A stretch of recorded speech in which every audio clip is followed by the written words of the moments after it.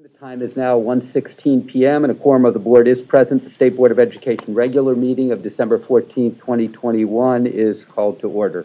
Marilyn, are there individuals who wish to address the board during today's meeting? There are individuals who registered to provide public comment. We'll be accepting public comment in person and virtually. We have individuals who are going to do both forms. And I will review the rules. Each speaker will be limited to 3 minutes to address the board, and I'll keep track of time. We will be strictly following the time limits so everyone has an opportunity to speak. It is the practice of the board not to respond to comments during the public participation portion of the meeting. You may be contacted following the meeting. We will maintain an atmosphere of respect for all people, and those disrespecting anyone by name or otherwise will be asked to cease. We will begin public comment with people in the room, followed by those joining us virtually. So we have one person who wants to provide comment in person, and that is Howard Barron. Mr. Barron, if you would come to the board table. And after that, we will go to the virtual comments. And Mr. Barron has passed out a document to board members. Please begin. Good afternoon. My name is Howard Barron. I'm the current treasurer of the Bloomfield Hills School Board and a trustee since 2013.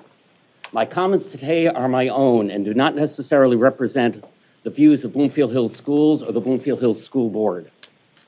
In 2015, as the Michigan constitutionally established educational leadership organization with the powers of general planning, coordination, and supervision, you approved Michigan's first educational strategic plan, the Top 10 and 10 plan. Then in 2020, you significantly improved it. Your leadership is critical so that all of the state's education stakeholders can be working together towards one unified vision and set of goals and targets. While your plan is in place, the responsibility of implementing it primarily falls on local school districts, boards of education, and the 890 school districts and ISDs. They are your boots on the ground. They are the ones empowered to make the vision, goals, and targets that you set a reality. Every local school board should have its own strategic plan that aligns with yours, integrated with MyKIP, which determines the best strategies needed to accomplish those local plans. It is then that board's responsibility, and that board's responsibility alone, to hold itself and its superintendent accountable to achieving its and hopefully your strategic plans, vision, goals, and targets. At Michigan Association of School Boards annual leadership conference held last month, the following resolution was passed overwhelmingly. It is G 3.80, Strategic Plan, Goals, and Accountability. The Michigan Association of School Boards strongly recommends that local school boards of education develop, approve, and implement district goals in a strategic plan. The plan should align with that adopted by the State Board of Education. Aligning these plans and goals will help to make them both successful. A strategic plan empowers the school districts to plan for continuous change. It is used to communicate with the entire school community the board's vision for the district, goals making that vision a reality, and the actions needed to achieve those goals. The plan should also include related support materials such as timelines and measurements. The board should work to hold itself and the district accountable to follow the strategic plan in achieving those established goals.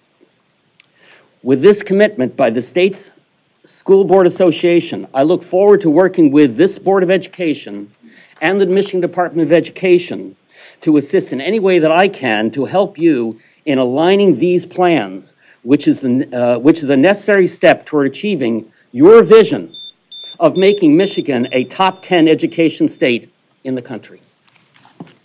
Thank you. We will now go to virtual public comment. If the first caller could be let in, please.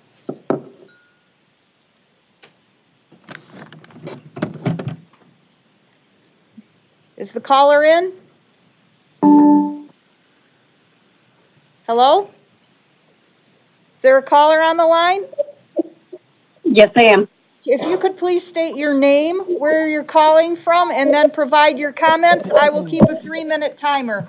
If you have the board meeting on in the background, if you could turn that off, that would be helpful. Thank you. Thank you. My name is Renita Bonadies from Midland. I spoke last month about the MASB and the concerns I have for the fact that this nonprofit organization is giving a lot of direction to our school boards. The elected officials that we have are looking to them for guidance. However, they are putting in policy recommendations that are actually working against the parents in the community. And I think in terms of the way the National Association of School Boards has operated, that schools should be distancing themselves from these organizations and no longer funding them, but instead working with the community and the parents and the state level in order to help determine the policies to work through. Also, we are having concerns that the school board, and ours in particular, that we're having trouble with the Open Meeting Act and the fact that subcommittees are being set up with less than a quorum in order to avoid the Open Meeting Act. And therefore, the business that is taking place during the meetings is simply a vote on something that was discussed behind closed doors in private, which is against the Open Meeting Act. And this has been brought up and defended by them. We also are having trouble with the bylaws being broken month after month with no sense, that we need to hold them accountable, that they continue to do that. And further, their oaths that they took to the Constitution and also to faithfully discharge the duties of the office are also not being followed, as part of discharging their duties would be to follow their bylaws, and that is not taking place. And in order to hold any of them accountable, it seems the only recourse schools, parents, and community have is to hire lawyers and to go after them from a legal standpoint. And recalls are having difficulties, and I don't understand a system that requires us to bring in lawyers in order to deal with our elected officials at the local level. Thank you very much. Thank you. Next caller, please.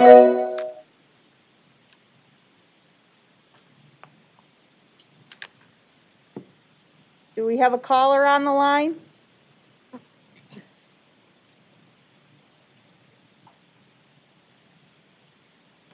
Is there someone on the line?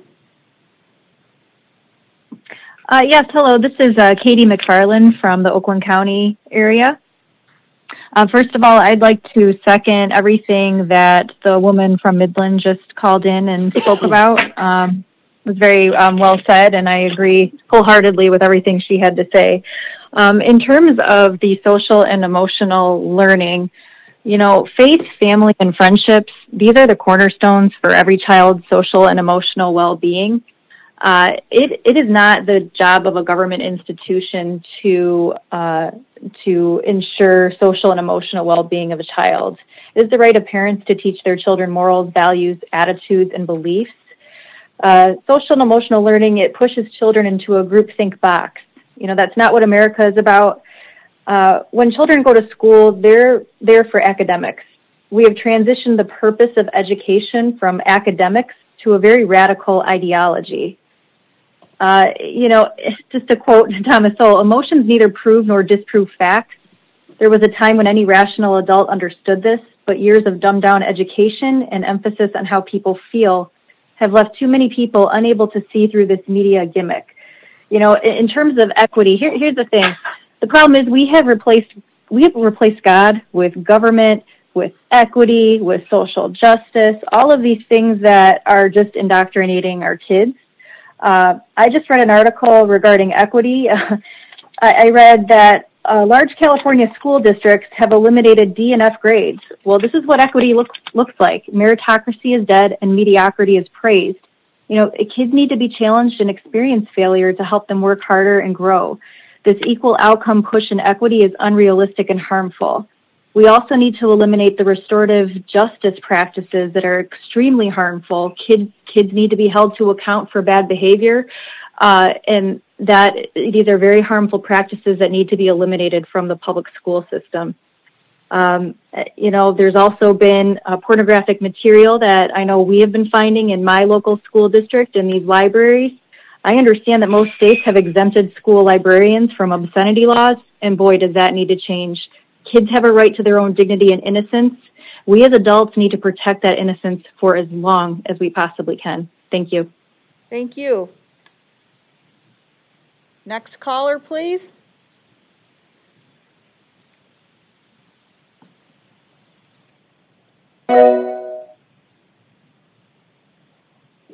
Kids need to be challenged and experience failure to help them work Hello, harder. caller. If you could please mute the meeting in the background, that'd be helpful. Thanks.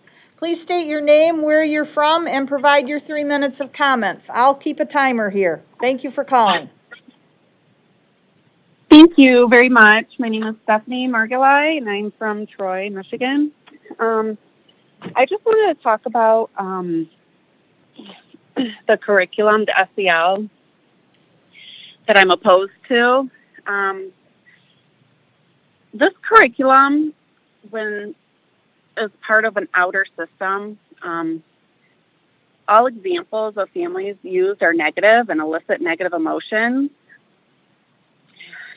The curriculum is systemically designed to get children to rely on the school and not their families.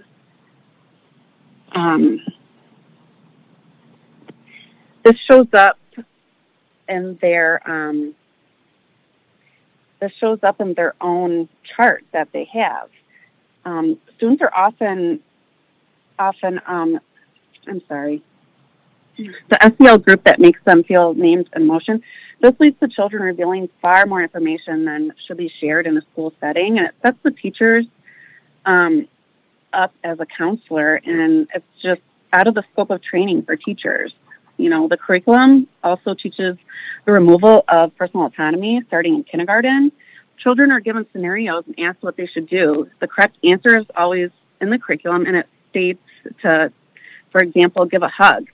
At no point in kindergarten through 8th grade, the curriculum child is told to request anything they want may be denied, or even more troubling, that they may deny someone's request.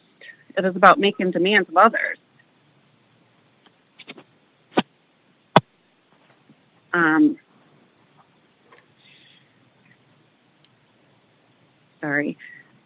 That students are expected to meet. Personal responsibility are principles that are lacking in this curriculum. Children are often divided. A line is drawn down the center of the classroom, often with tape, and children are asked to identify one group or the other. This is used in lessons, often separating into groups. It's also a tactic commonly used in CRT. SEL is the mechanism for getting CRT into the classroom. They state they are rooted in equity, and their goal is to achieve social justice. This is CRT verbiage. One lesson starts out by telling students that their experiences are different than parents and grandparents, and they can't relate. This is a common CRT narrative, that lived experience is more important than history. It's clear SEL is driving peer orientation, and it has children looking to their peers instead of their parents. I've learned all of this information I'm sharing by parents who have taken many, many hours to study the entire second step K-12 SEL curriculum. It's clearly up to us parents who oppose these tactics and goals to speak up and get K-12 removed from our schools. The program is rotten to its core, and it needs to be removed entirely. The biggest way parents can help is to opt their children out. We need a new design. Ma'am, I'm sorry, your time is up. Okay, thank you. Thank you for calling. Next caller, please. Those are all the callers in the lobby. Okay, this concludes public participation. Thank you. Thank you to all those of our public participants this afternoon. We appreciate their sharing. It's important that the board and community hear from you. We're now going to pivot back to the last presentation that was slated for this morning. That presentation is a presentation on Michigan's top 10 strategic education plan, goal number 2, to improve early literacy achievement. During this presentation, We'll share information on the second goal of the state's top 10 strategic education plan. This is an informational presentation. No board action is required. Our presenters, we welcome Dr. Delsa Chapman, our Deputy Superintendent of Educator, Student, and School Support, Dr. Paula Daniels, our Director of Educational Support, and Ms. Shelley Probstol, Manager of the Literacy Unit. There will be a PowerPoint presentation. Presenters, welcome. We appreciate your forbearance and you coming back to educate us this afternoon. Thank you, Dr. Rice. Good afternoon, Board of Education. We reiterate today the 8 goals of our strategic education plan, but in particular, as you see bolded, our focus today is Goal 2, improve early literacy achievement. Our intent is to share the recent efforts of the MDE literacy team specific to improving early literacy. We all know that metrics matter and must be strategically addressed with intentional strategies to support both educators and students. We will update you on the 7 points noted here in relation to what we have accomplished in these areas and the next steps moving forward. The first point that we will focus on today are the literacy essentials. To support the early literacy goal, we must expand the knowledge of literacy development and literacy learning for those who contribute to early literacy learner outcomes. All early literacy educators are encouraged to understand and use the Michigan Association of Intermediate School Administrators, MAISA, the General Education Leadership Network, GELN, and the Early Literacy Task Force, ELTF, Essential Instructional Practices in Early Literacy, also known as the Literacy Essentials, which are research-proven, effective approaches to markedly improve literacy skills among Michigan students. The Essentials, found at literacyessentials.org, help our educators increase Michigan's capacity to improve children's literacy by identifying a set of research-supported instructional practices that have a positive influence on literacy development. The essentials are just that. They are the foundation. Our next steps are to reach out and ensure that practices include opportunities for students to engage in the text, become excited about what they read and learn. We want to provide opportunities to explore their interests, motivate them in reading and writing, and support those students with the most persistent literacy needs. Other work to support the literacy achievement includes literacy coaches, parents and community literacy, and diverse classroom libraries. Dr. Daniels, to my left, will now share information on our diversity in literacy efforts. A leader in multicultural children's literature, Dr. Rudine Sims Bishop notes that children should see themselves in their literature, mirrors, see others in their literature, windows, and be able to experience others' worlds in their literature, the sliding doors. Diversity in literature and in the materials we use help ensure that all the students we serve see a reflection, recognition, and respect for the many cultures they represent. This experience gives them an opportunity to see themselves in the words they read and the pictures they view, which can be all that's needed to encourage a reluctant reader to venture out into the text and find meaning, enjoyment, and new levels of success in reading. Diversity in literature can help students explore and celebrate new cultures and experiences that can lead to a broader, richer understanding of the world in which we all live. MDE continues to create a multitude of resources Michigan educators may use to help bring more diversity to their classrooms. MDE resources to facilitate diversity in literature and diverse classroom libraries have included the 2021 Equity and Literacy Guidance document that provides a layer of foundation for educators in the why and how to incorporate equity and literacy within the classroom. In addition, the MDE, with the aid of the educational field and the Library of Michigan, worked to compile a Living Authors of Color and Their Great Works document. Because of the role of diversity in the literature that we teach is at the forefront of the literacy of our education goals. A celebration of authors calendar that featured recommendations from Michigan educators was shared during Black History Month last February. MDE also held a Diversity and Literacy Conference featuring Dr. Goldie Muhammad in February 2021.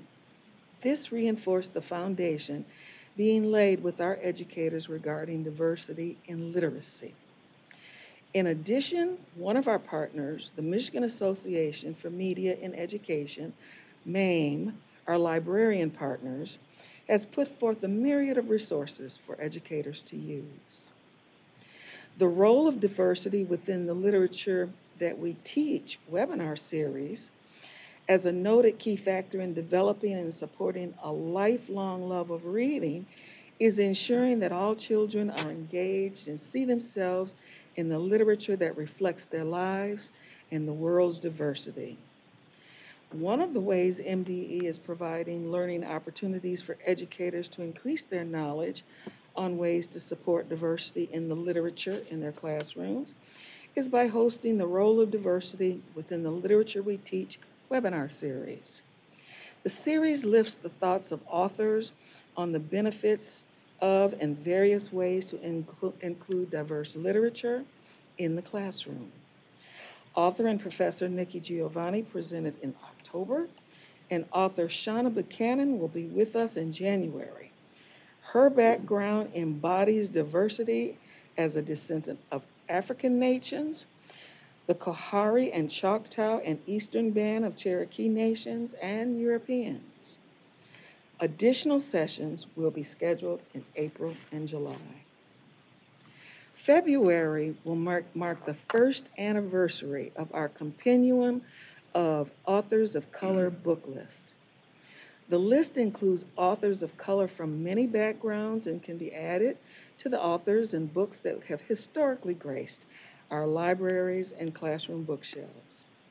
These authors from diverse backgrounds bring different experiences to life, providing new opportunities to gain understanding of all people in our world. Contributors to the list included the Library of Michigan, Michigan Department of Education, and the Confederation of Michigan Tribal Education Directors and Librarians.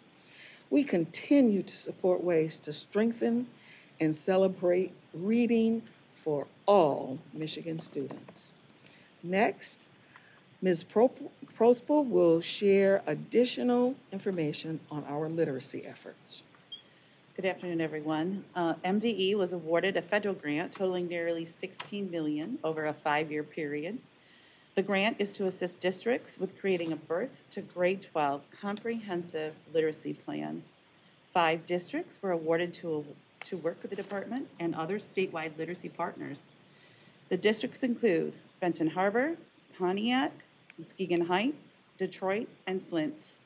The districts have completed the first year of the grant and all have reported strengthening their local literacy plans by implementing innovative programs such as professional learning, tutoring systems, and building disciplinary literacy 6 through 12 and interventions. In the first year, there were common activities in which all recipients participated in. Each district was appointed a comprehensive literacy facilitator to centralize the process of building a comprehensive birth to grade 12 literacy system.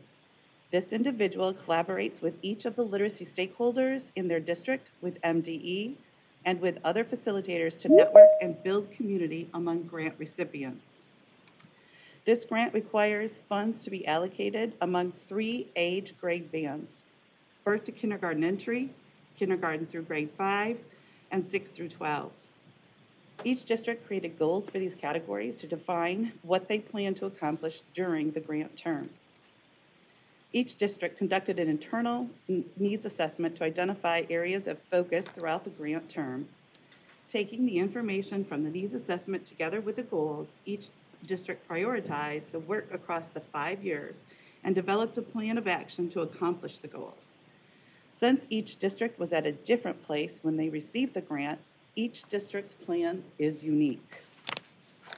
Districts are partnering with 4 organizations through this grant, including MESA, GELN, Early Literacy Task Force, for training in the literacy essential practices, Too Small to Fail for the Talking is Teaching program, the Michigan Education Corps for Pre-K Reading Corps and K-3 Reading Corps, and the Michigan MTSS Technical Assistance Center for training and developing district-wide systems.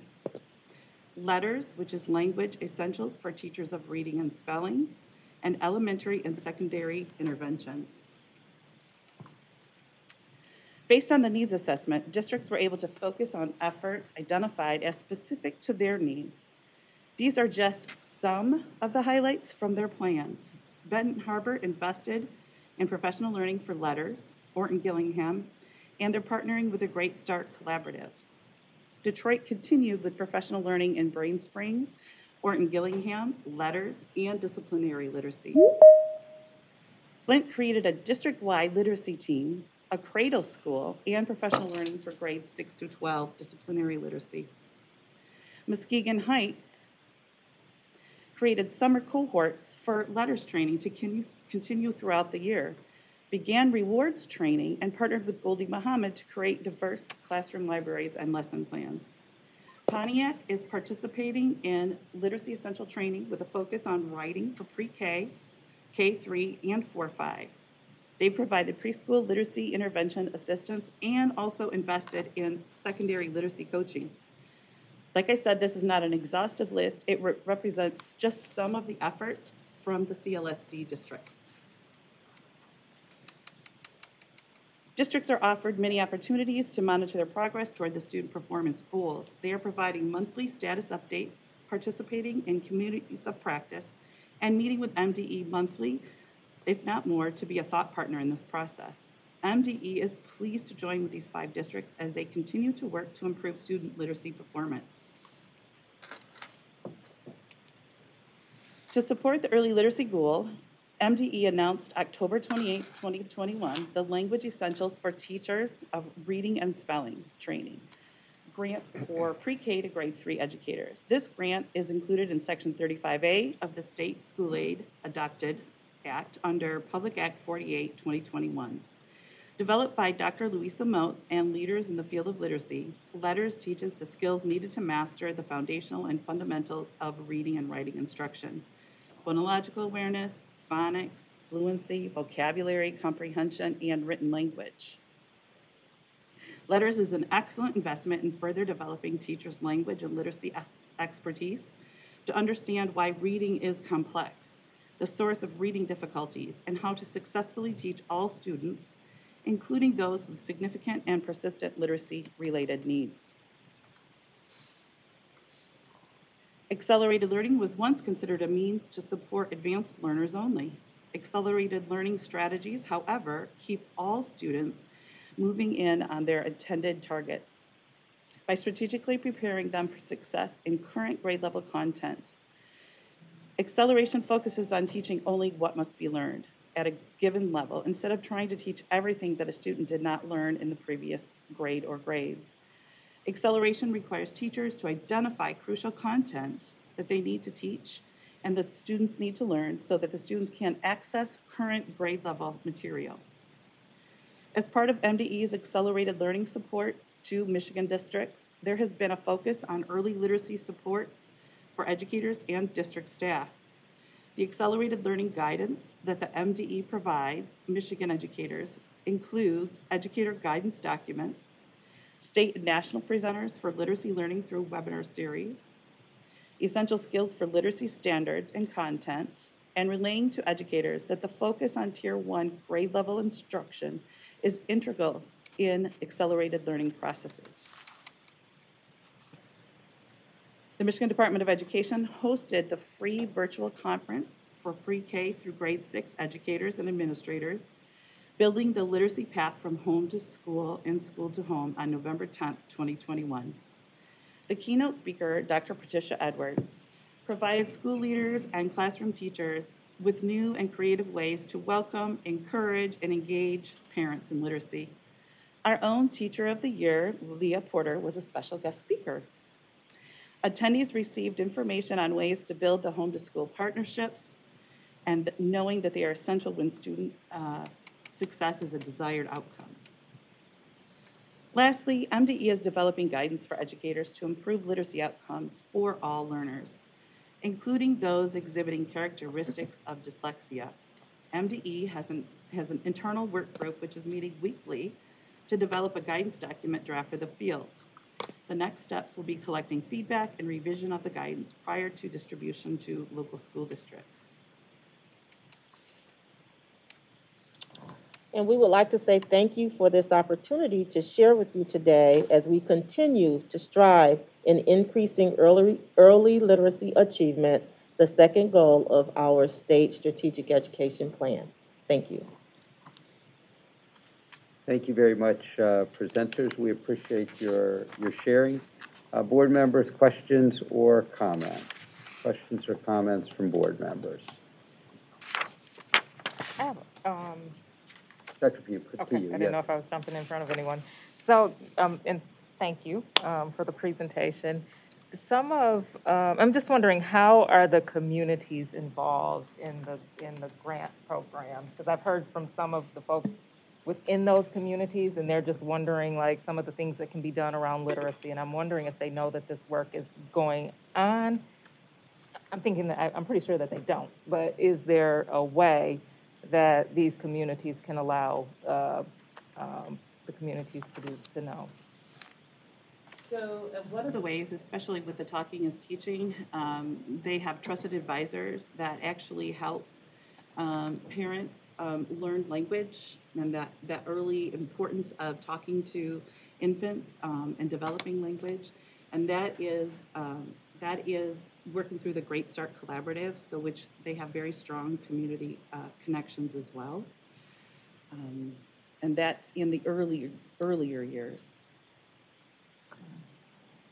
Part of our communities of practice is we've taken, I think what you've said is really important, the needs of the schools and listen to them, and that is a topic that they are delving into, and that is the reason why we had Dr. Edwards do a family engagement learning opportunity as well.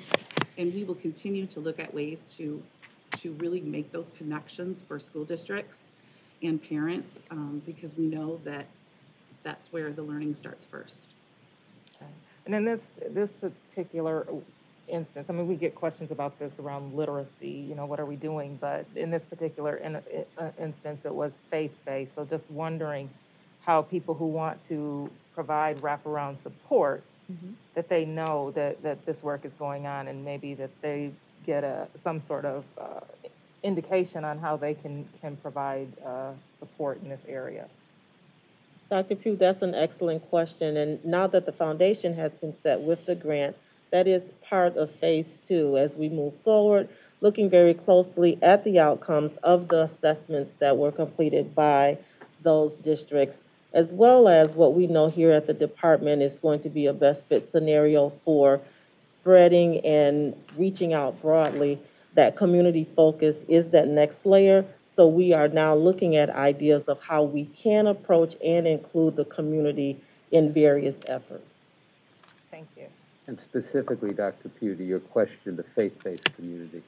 We have begun that conversation with individual faith-based leaders. We are working to figure out how to feather out a faith-based effort across the state. There's a value to it. We have pastors who are in this space already.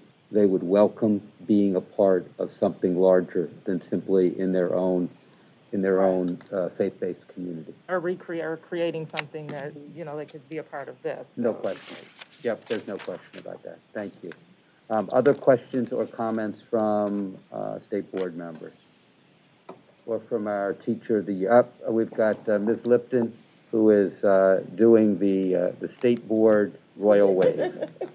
Thank you, Mr. Chair. I was wondering if someone could let us know what the, if you do know, what the unmet need might be.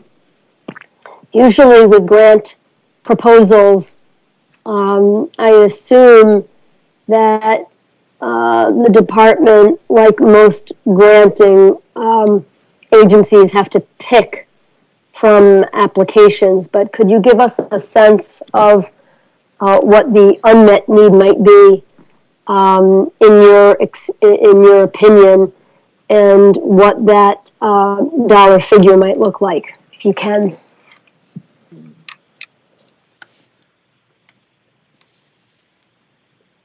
So can we just talk to the fact that the number of, let's back up. I think, Ms. Lipton, you're referring to the federal grant. That federal grant for which we initially applied was a competitive grant. We, that is to say the SEA, the State Education Agency, won that grant.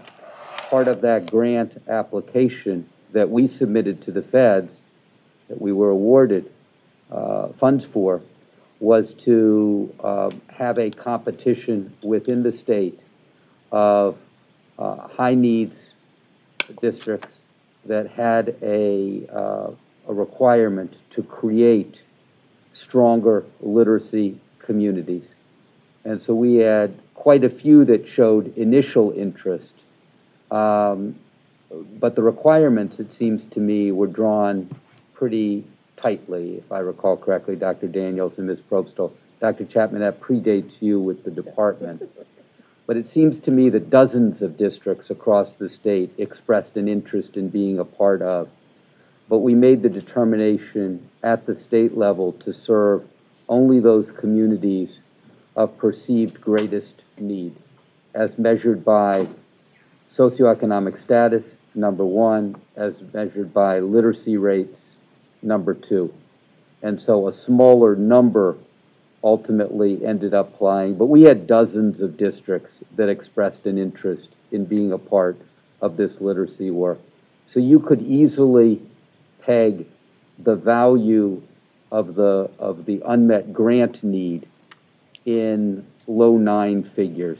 In terms of literacy supports across the state, you could easily go into the high 9 figures, into the 10 figures, because what you're doing is you're talking about addressing the absence in so many cases, reducing class sizes, particularly in early elementary, where teachers are teaching the fundamentals of reading and writing and numeracy, working on supports, tutoring, mentoring at early ages, and working to create a foundation. Once children read, the question is, do they continue to read? It's that foundation we're looking to put into place initially, and then subsequently the engagement in reading that we're looking for. When Dr. Daniels spoke about diversity, it's not diversity for diversity's sake, although certainly our children should see themselves periodically in their literature. All of our children should see themselves periodically in our literature, not just some of our children. But it's not diversity for diversity's sake, it's diversity for the sake of engagement. Engagement for the sake of higher amounts of reading, number one, greater fluency, number two, greater vocabulary development, number three, and by extension, greater knowledge development, number four, which becomes prior knowledge as you approach each fresh text, and ultimately, collectively, leads to higher comprehension. So, to your question, from a grant perspective, low 9 figures. From the perspective of supports in schools, I would say high 9 figures into 10 figures. And by the way, I might add, that squares well with the research of 6 studies in 6 years that talk about the underfunding of public education in the state. which peg that number depending upon whether you include capital needs, transportation needs, and high poverty needs, which peg that number between $5 and $7 billion. Thank you. Other questions or comments? Thank you, Ms. Lipton. Other questions or comments from board members? Hearing and seeing, no, oh, I beg your pardon, Dr. Pritchett. Thank you. Thank you for the presentation. There's no question that early literacy can make all the difference, and I appreciate the connection to the families, because we know that if it can be reinforced at home, then we see more gains. And I think it's been clarified, but I just wanted to clarify that while you focused in on giving us a report on the grant and where we're at currently with that, and you talked about MAISA and GELN, et cetera, that all districts in the state of Michigan are trying to focus their efforts on early literacy and provide that training as they can for teachers within the elementary level and pre-K. The kind of connection with GSRP so that students are better prepared when they enter kindergarten. So I guess that was more of a comment than a question, because you're all nodding your heads. All right, thank you. We're the choir. Thank you, Dr. Pritchett. I think you and other board members have earned your moment. Thank you so much. We appreciate the presentation. We appreciate your continued work to help raise up our children in literacy. Have a great day. Thank you. Board members, the next item on the committee of the whole agenda is the presentation of the 50th anniversary of Michigan mandatory special education. I've been waiting 50 years to say that.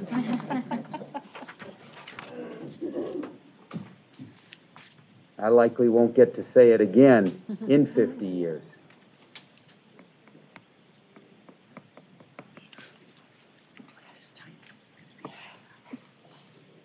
Welcome, welcome, welcome. You need room? These are our special education warriors. I feel like I squeeze in. I'm trying to scooch down a little bit for you. There you go. I kind of spread out when I'm by myself on the side. I know. I'm like, well, I tend to spread a bit down here by myself. Come on down. I apologize. We're going to wait until everybody gets in the room.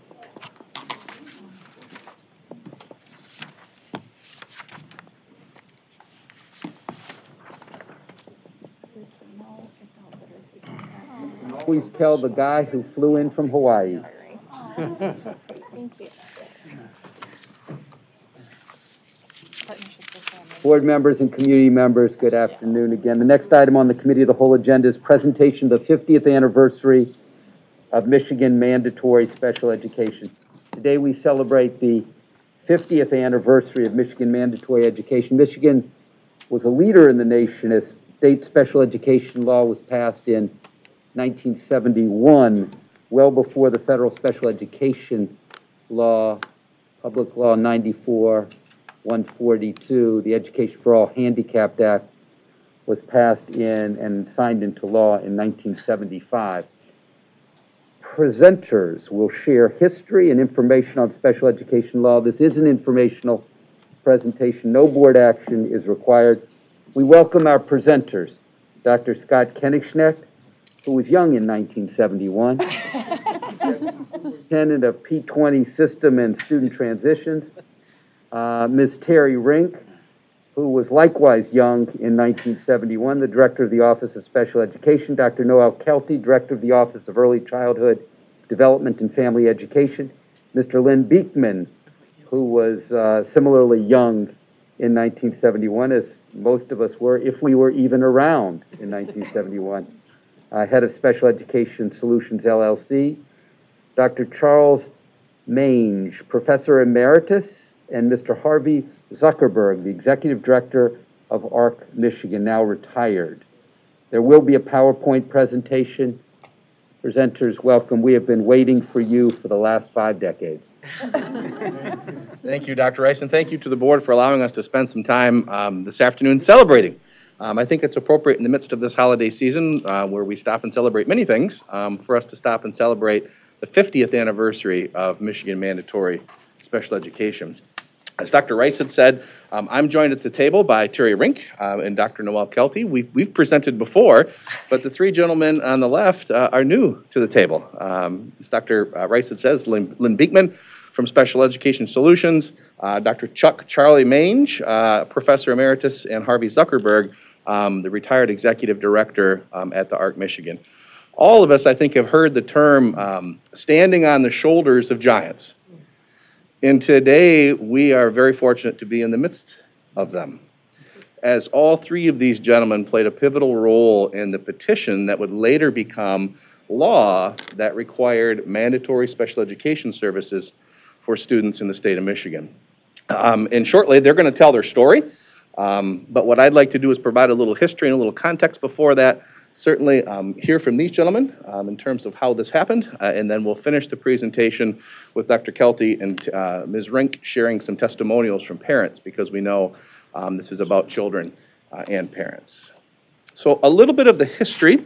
The law that transpired in 1971 was known as Public Act 198, and again, this required mandatory special education services in the state of Michigan, and that may not seem like a big deal, but it was for a couple of reasons. As Dr. Rice alluded to the fact, this was 4 years prior to the federal law, and in Michigan, it required services from birth to 26. And many of us in the room know that Michigan is the only state that provides services to 26, and we're only one of 5 states that provide services from birth to 3. And so these 3 gentlemen and many of their colleagues were visionaries in terms of crafting the petition that would become legislation, knowing the needs of the families and the children in the state of Michigan. The law also allowed the superintendent of instruction to promulgate rules. Those rules are known as MARS rules. They've developed over the years. There are over about 125 of them. We're not going to go through all of them, but they really outline how the law is implemented in the state of Michigan. And I did include a couple of them in terms of their noteworthiness. One of the rules requires ISDs to have parent advisory committees, so the voice of that parent and those parents in those communities are heard, as well as requiring ISDs to submit a comprehensive plan in terms of how they're going to do business at that, I'll say, local ISD level. And so those are just a couple of the noteworthy MARS rules. So with that, I'm going to turn it over to Lynn Beekman, and Lynn is going to begin telling us the story. Well, first of all, I'd like to thank the members of the board, Dr. Rice, Dr. K13, as I've come to know him over the years, and the many other members of the department who helped in putting this celebration together. I would also want to acknowledge a few old folks who were special letters back at the time mandatory came in, but who could not make it here today, but they are watching virtually of this meeting. First would be Tom Howard, who was an important member of my dad's staff when he was State Director of Special Ed in 1967. Harold Spinknell, who was also a member of his staff and later the state director, and finally Ed Birch, who was a state director throughout most of the decade of the 80s. And so those gentlemen are participating by a long distance. I want to explain a little bit how I got involved in mandatory coming about, because it's kind of a different story. As I mentioned, my dad, Marv Beekman, was appointed state director in May of 1967. He and others, including Charlie and Harvey, had tried to get mandatory through the legislature, but quite frankly, without success. And about that time, parents in many states throughout the country were suing to try and get court-ordered special ed. And they were doing so on the basis of the primary holding of Brown versus Board of Education, equal protection. And my dad used to say in his usual direct fashion, you pay your tax dollars to educate all children, including those who are handicapped. He thought it was absolutely nuts that you paid tax dollars and you didn't educate all the children. Well, in May of 1968, I became a lawyer. My dad hated lawyers. He thought they were all shysters. One strike against him. So then I had the temerity to join the large firm in Lansing that represented the Michigan Education Association, and I did some of their work. He did not like teacher unions, to put it mildly.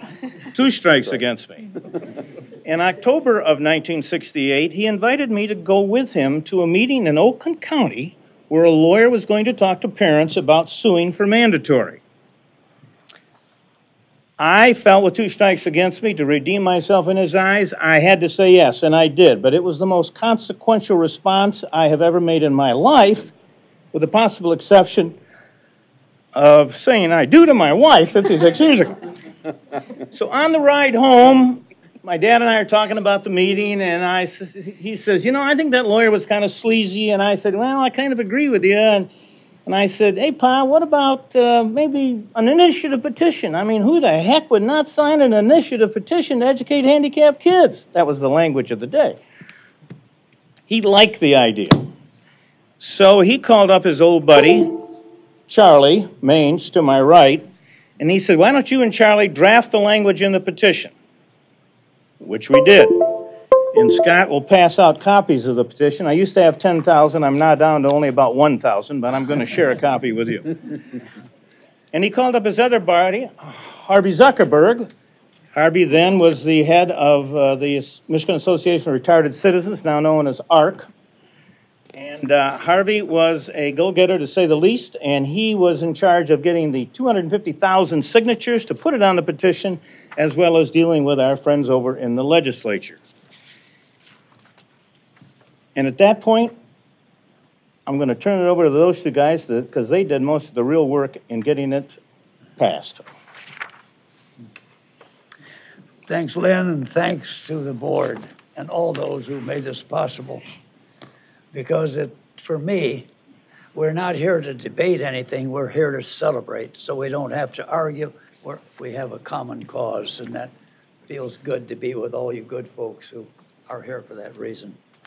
There are, you made an interesting comment about something that happened before. I may remember, try to work that into what I want to say. But I would like to say, first of all, that there are a number of people, especially in my own family, who are so interwoven in this whole story, in the whole picture, that I want to recognize some of them. And the first person is Kelly of the After 26 Depot Cafe present day. I'm sorry. Yeah. Okay.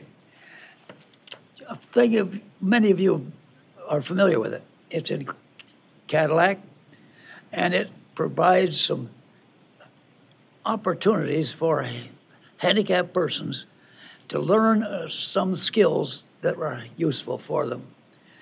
And one of my members saying to me, I just love to come to work here. And he did. He wanted to let his story be known. But that's, again, this is a facility that goes beyond the age of 25 and 26 now, and has been in operation since 2013, if I see their ad on the internet.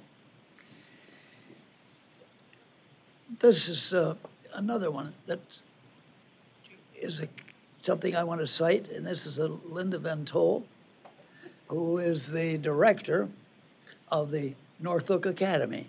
Again, serving children who have a reason to want to learn and who have the opportunity by enriching their lives in new things. And she is now the recently appointed executive director. She's there. And I'd like to claim some other people that are here that I want to tell you about.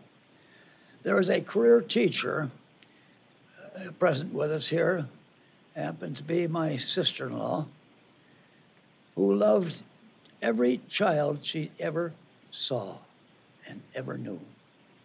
And that's not an overstatement at all. She devoted her career in teaching at the kindergarten and elementary levels. And she is a beloved part of my family as well. And that she sits in there. She's one of those special people, like almost all of the people with special ed that want to stay with that job are special caring people. That's why they're here. I have also in the family a teacher of the hearing law, hearing and impairments and deaf, and devoted her career to that. And she's a part of my family, my daughter-in-law. Yeah, there she is. There's another person that I wanted to mention. Happens to be my niece, who is here, and she is truly handicapped, literally and figuratively. She earned an RN degree with her handicap and practiced as an RN for several years until she determined that she would like to do something else with a group of young people in Southeast Asia. And she spent many years there teaching women in Southeast Asia how to be midwives. Facilities, medical facilities, not there very in abundance in any case. But she devoted her life to that. I also have here present today, who came in from Hawaii yesterday, is going back tomorrow, and my youngest son, Jim. And by the way, if you get there to Hawaii, you might want to find him because he does kayak tours. And his wife, by the way, is also a physician, and she is the daughter of two parents, father and mother, who were physicians in Nigeria for at least 7 years. And she lived there for 7 years before she came to the U.S. But the other thing I want to say about them is such special. I've never really acknowledged there's anything publicly about this. They wanted to adopt a child because they were going to be childless, and they were very young, and they were on a list of people that they might be able to adopt, and it was a long list, and said we can't wait that long. And all of a sudden, the next day after they said that, they said there was a handicapped child that needed somebody. That child had a bilateral cleft, lip and palate. It couldn't be fed, well, at the risk of asphyxiating because it would go into the lungs instead of the esophagus. And they adopted that child. And that child, there's another one too. There was a young girl, baby, and they wanted another one. And they found that there was another one available. And they said, handicapped or not, it's okay. We would like that. The girl came, young girl, no handicaps. She is, and both of them now are living normal adult lives. The one with a handicap and the one regular. And they are, excuse me. We got to get going. And one. We got to move. Got to move. Enjoying the story. Well, I'm right at the end of these introductions. All right, you got it. I hate to hear him say that you got to have a movement. I'll pass that up too. All right. No, there's another person I want to mention, a special friend of ours, and who became part of our circle at MSU, and this Jackie Babcock, and she's a very special person. She's here also. But I also have to introduce one more person, and that is, he's not here. He's in absentia. He had the good sense to pass on genes with his mother to this fellow here. And he also was the guy, as mentioned before, he told us that everybody that could profit from education ought to have access to the usage of the money of those votes and the facilities. He said that many times, and we began to understand what he meant, and he also showed us how to do it. And that was Marv Beekman. who received an honorary doctorate from MSU at the same time Van Cliburn did. Two worthy artists, but in different fields. And so if we owe anything as a father, as a stimulus for this whole business, it was Marv Beekman. I want to quickly move to other things because I'm being a little bit long-winded. Professors do that. And you wonder how I got into this. Well, I got into it in part because it was an accident. We went to visit at the end of my 4th year of faculty member at Syracuse University. We went to Kalamazoo, visited our widowed parents, and also saw the Mackinac Bridge as a part of it. I was ready to go back to Syracuse to resume my job, and there was an article in the Kalamazoo Gazette talking about villages and plans to do something with special ed to expand. And I thought, that's an interesting thing. I didn't really know much about that. And I stopped the next morning, checked with the superintendent there, and he said, come to my board meeting tonight. We happen to have one. Come to, we could exchange some ideas about how we could do this. And I did. And I went, figured something else is going to happen. Nothing. They're going to interview some people to try and do that. 10 o'clock in the evening, I got a telegram. They offered me the job as director of special ed and to develop the program at a salary $2,000 in excess of what I was going to earn at Syracuse. And at that time, $2,000 was grand. So anyway, I said, if I can arrange things with Syracuse University so I don't put them in a bind, I'll be there. And it took a couple of weeks, but we arranged things at Syracuse. I came to Kalamazoo, and a tremendously beneficial, interesting experience because all of those people in this 11 or 12 constituent districts of the Kalamazoo area were very cooperative, and they arranged and they participated, including some parent involvement in working about how we're going to do this thing. It was done. The problem was then that we had the next problem of they had these laws that were introduced that never went anywhere. We got to do something about it. So Marv Beekman called me, said, we got to come down to grab a bag of lunch. Come on, we got to go down to the Capitol and make a meeting. Okay, we went there, we sat up in the balcony overlooking the House and Senate floor, and I think we met with Lucille McCullough, if I remember correctly, the chairman of the House Education Committee. And we talked about what should be done. The great solution came quickly. We should ask to pass a law to make an actual count of those that we think are unserved or underserved. That was done. It made it because there was no expenditure on the part of the education department or the state. At that point, all the counts were made by the intermediate and local districts. The data came back. Yes, it was apparent that there was a significant need for more. And so Lynn and I were the ones that were designated, and he told us how that happened. I am never sure. But anyway, we did. We sat down there. My job was easy. It was not a heavy lifting job because I had gone through all this stuff before, and I knew how an administration could be developed here that we could accomplish this because we had done it. And so the next problem was, after we talked all of the things, we better get a law ready because it's going to be another legislative session. We've got to get something going. We sat at the kitchen table, talked a little bit. What do we want to put into that thing? And he'd go back and work out some language, and he'd come back and we'd tinker with it a little bit. Didn't have to do much tinkering.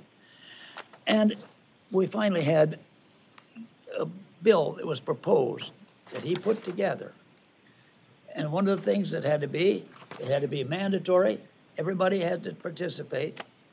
It also there was no tuition. We're going to use the funds that were voted various places, plus the state aid that already existed for categories. And we added one more thing that was very significant. Beside that age group, we wanted to have some kind of a statement of quality of what the program is. Not just you're going to have a program, but what are you going to have in it?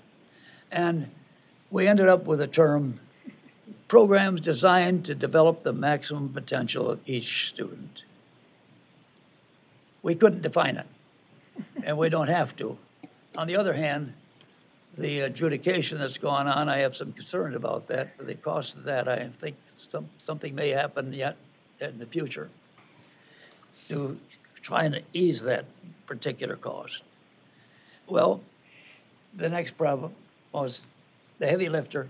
He took all of the school code, all the sections, hundreds of them.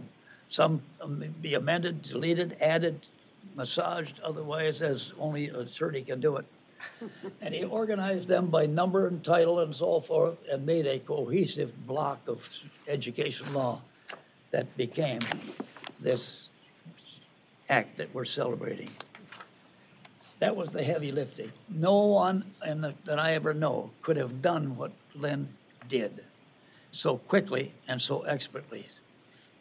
His father is the father of it, and Lynn is the first heavy lifter in the production of it.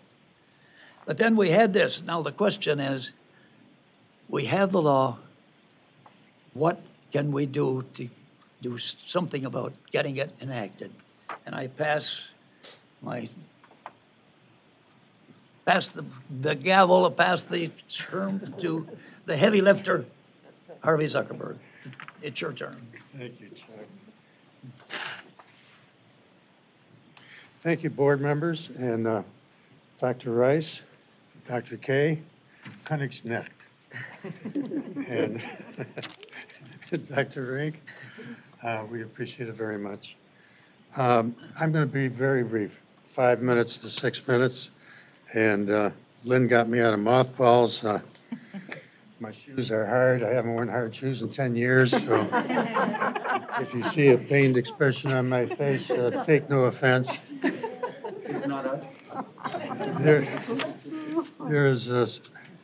I'm wearing jeans, by the way. Again, take no offense. My suits don't fit anymore. I couldn't close the top button.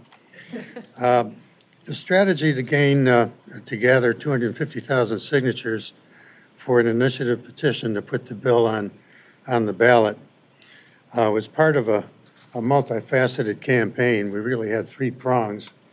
I have a little divergent memory as 50 years of the fog of war, if you will, from Linwood. I came from Illinois in 1970 and was told that, and joined as executive director of the Michigan Association for Retarded Children, as it was known in those days.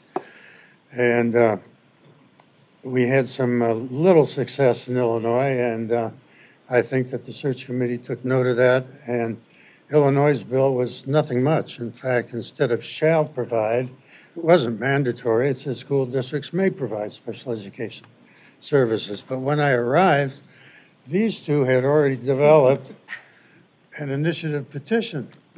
And I was a lobbyist then, and I said, oh, don't do that. Legislatures are jealous of their prerogative to enact law. You're going to offend them. They're going to say, go collect your signatures if you can and see how you can do it. And I said, and they said, no, when Lynn puts his elbows on the table and sticks his chin out, we're going to have an initiative petition, and my marching orders were to collect 250,000 signatures. So the warhorse during the campaign to mandate special education opportunity for children and young adults with handicapping conditions was the organization then known as the MARC, Michigan Association for Retarded Children, regarded then as the parent movement in the field of mental retardation.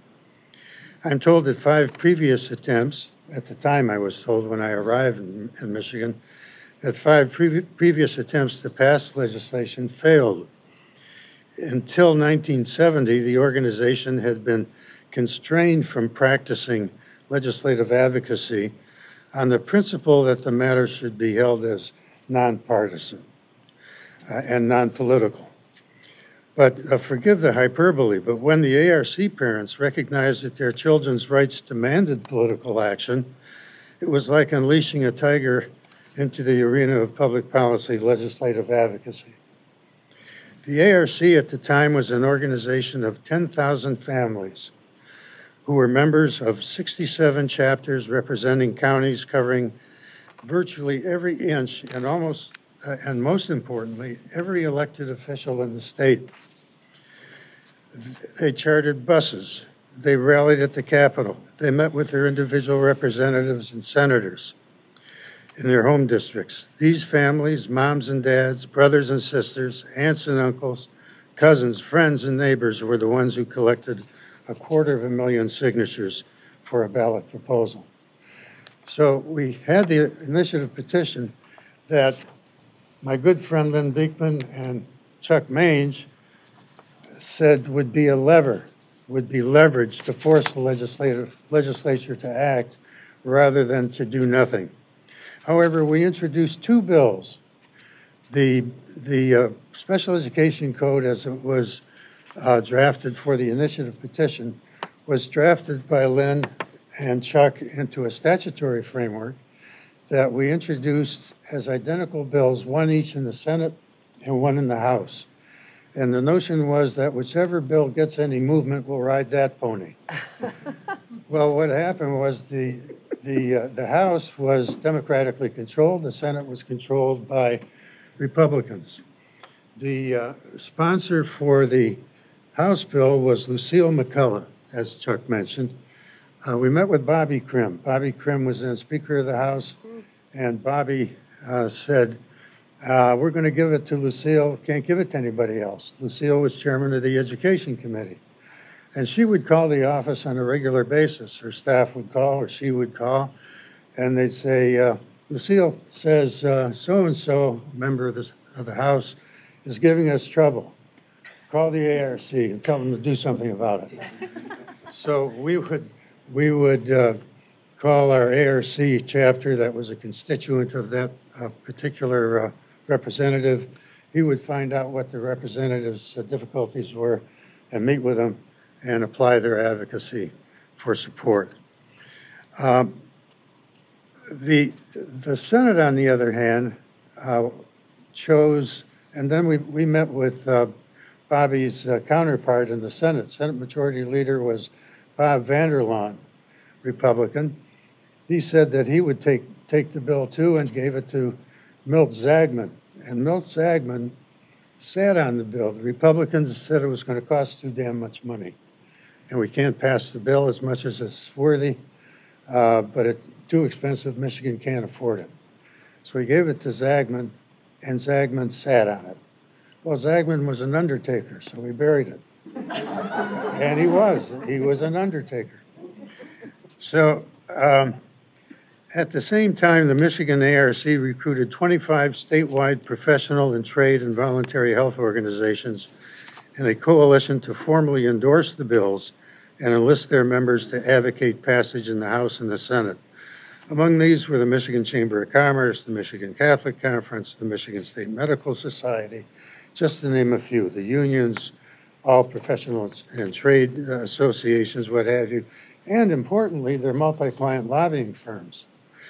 And so any member of the House who became reluctant, or the Senate, had a constituent for whom that representative was most fond.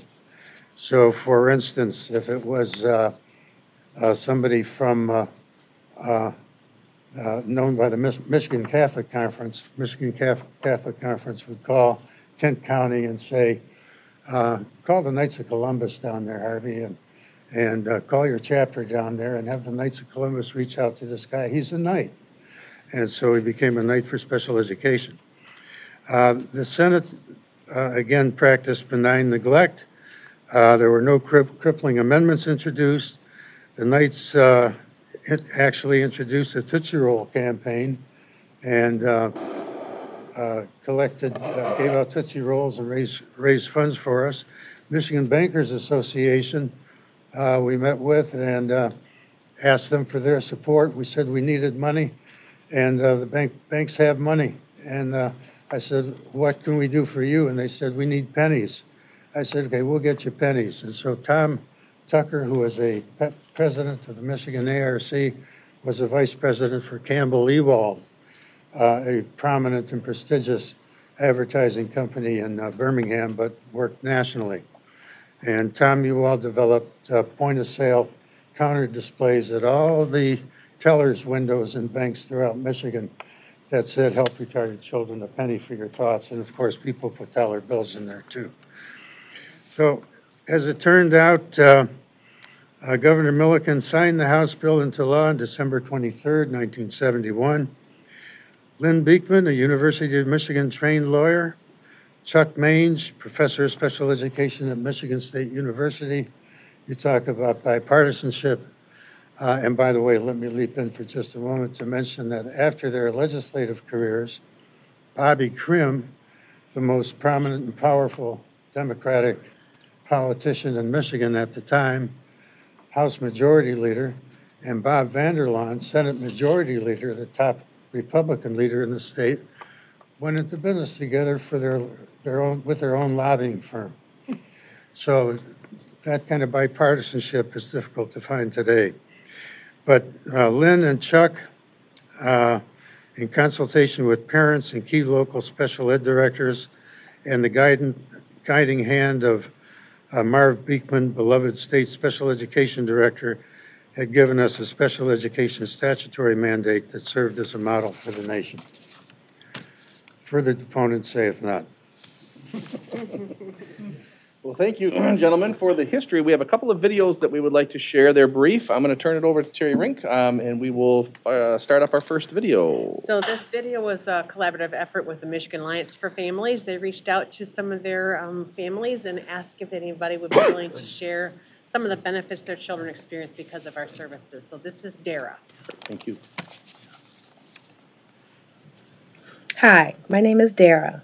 My son receives special services at school under Michigan Mandatory Special Education. He has an IEP for a learning disability in math as well as attention deficit disorder. Because of his high distractibility and lack of staying on task and completing assignments, the resource teacher is able to pull him out of class and give him more individualized attention, as well as help him complete assignments and complete testing. The social worker works with him on his social skills and appropriateness. She has become one of our biggest advocates at school because she has taken the time to learn about my son and to know his character and his intentions. And she communicates that with the teachers and others so that when situations arise, he is represented fairly. He also receives occupational therapy. And that came up when the school pointed it out to me. They thought that he needed further evaluation.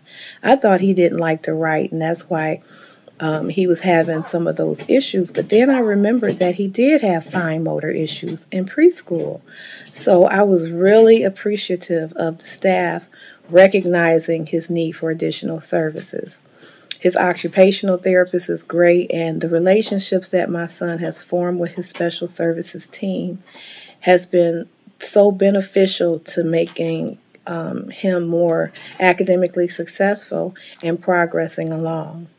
I'm sure he'll need to continue some services as he transitions to high school. I'm looking forward to his transition IEP where he will become a part of the team and give his input on what he would like to do in the future after he leaves high school.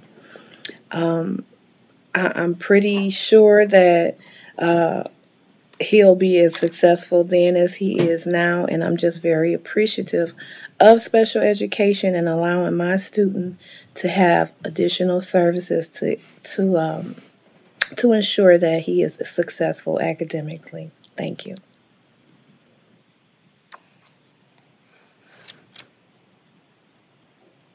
And we should have one more video that Dr. Kelty's going to introduce. Okay, good. I was not sure which video we were going to pick, so I was holding my breath. So early intervention in the state of Michigan is called Early On. That's the name of our early intervention program in Michigan. serving children who are infants and toddlers with delays and disabilities and their families. We serve about 21,000 children per year with our program, and Michigan Mandatory Special Education is that layer to serve those children who need more services on top of the federal funds we receive for Part C of the IDEA. So we're able to make a major impact. We are, as Dr. Kay mentioned, we are one of 5 birth mandate states, meaning that services begin at birth, and that makes us unique, and that gives every child in the state of Michigan that leg up in getting services sooner than they otherwise would, so that we can prevent learning difficulties later. We can have more children being retained in school, more children doing well academically later in their school years. So this video here is, I think, about Nicholas. Yes, it's on the screen. And this is a family currently that at the time of filming was involved at that current time in early intervention Michigan Mandatory Special Education Services.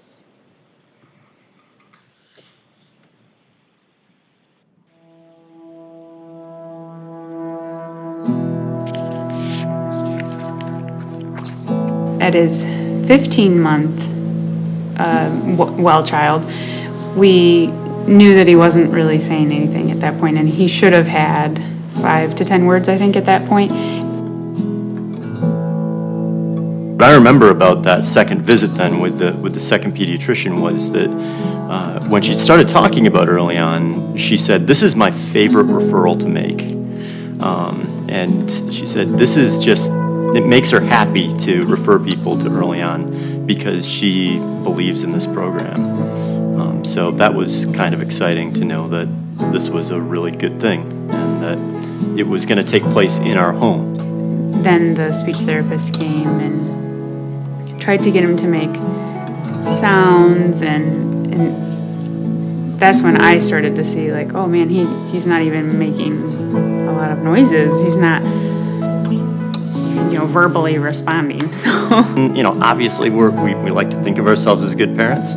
We like to think of ourselves as doing everything that we can. But have we made some tragic error and as a result our son is not speaking?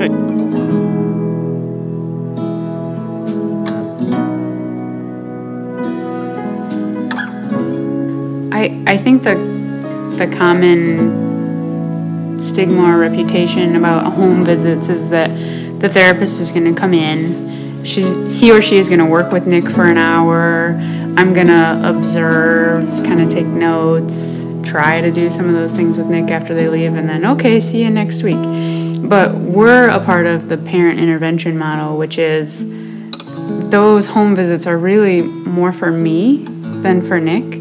It's a time where I'm interacting with Nick and the therapist is stepping back and coaching me and encouraging me on how to work with Nicholas, so that every day that I'm with Nick, I know how to help him, start to use his muscles and start to talk.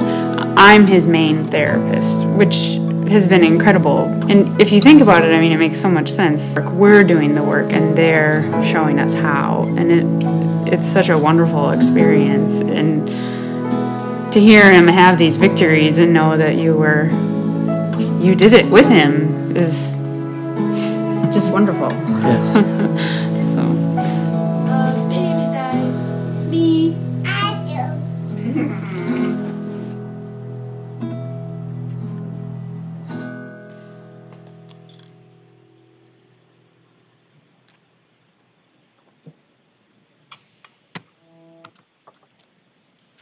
Well, that brings an end to our presentation, so I would like to thank the board for allowing us to share the story today. I would certainly like to thank these 3 gentlemen for telling the story and for the service you provided to, I would say, millions of kids and families over the years. I just want to add one little. Bismarck, I think, said, you never want to see how law and sausage is made. Charlie and I sat around his dining room table and we figured we'd have to negotiate whatever bill we drafted. So we were looking at age range. And we said, well, let's set it at 0. You can't go any lower than that. And 26 was then the permissive age for some categorical programs. So we said 26. And what standard developed the maximum potential? We didn't know what the hell it meant, but we could negotiate down. When the two houses, I sat there with Charlie and my dad, and they came and they were going to, we thought, quibble about language in the law. They never brought up 0. They never brought up 26. They never brought up develop the maximum potential. They changed about 6 little BS things. And that law, in those regards, remains the same today, 50 years later, which is absolutely amazing in my mind. But anyway, that's it. May I add one comment? May I add one comment? Briefly, I'll be done. Michigan is famous for some things in respect to law outside of Michigan. I happen to be asked at my orals, do you know, you're from Kalamazoo, you're Michigan. Do you happen to know anything about the Michigan Supreme Court decision of 1874? I said, yes, I think so. I was never taught anything about it, but I think, if I got the date right now, that had to do with the right of state monies, taxes, to be spent for education going beyond the 8th grade. That was the decision. Well, thank you again, Dr. Rice. Thank you, board. Thank you, presenters. And Appreciate thank it you very all much. very much. Let's see if the board has any questions or comments, could we? Yeah. Board members, questions or comments? That was really rich. That was a really rich, interesting, fascinating tour, and we're so appreciative, not simply of you coming today, but of your leadership decades earlier. As you point out, Mr. Beekman, generations of our kids have benefited from those early negotiations. How powerful is that? Had the opportunity to speak with the group out in the hallway, and you were, I heard one of you say, and our law, the state's law, is better than the federal law.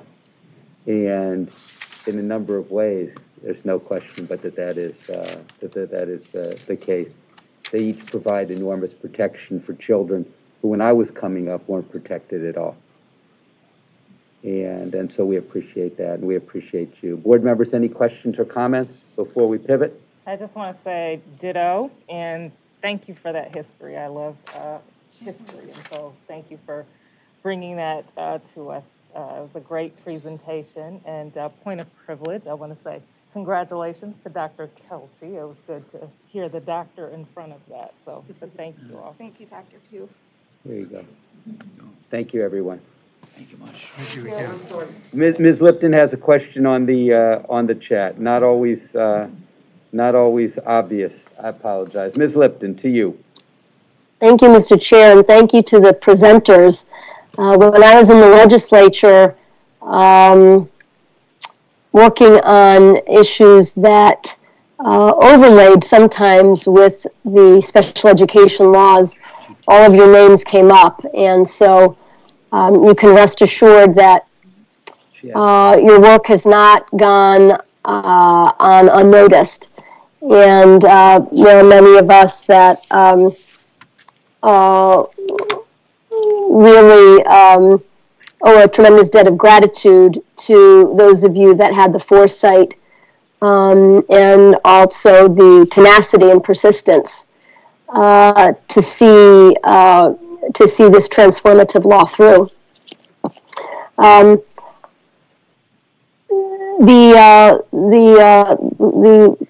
The question that I have is, if I might ask of you, if you have any reflections, and certainly if the answer is none, that's certainly fair.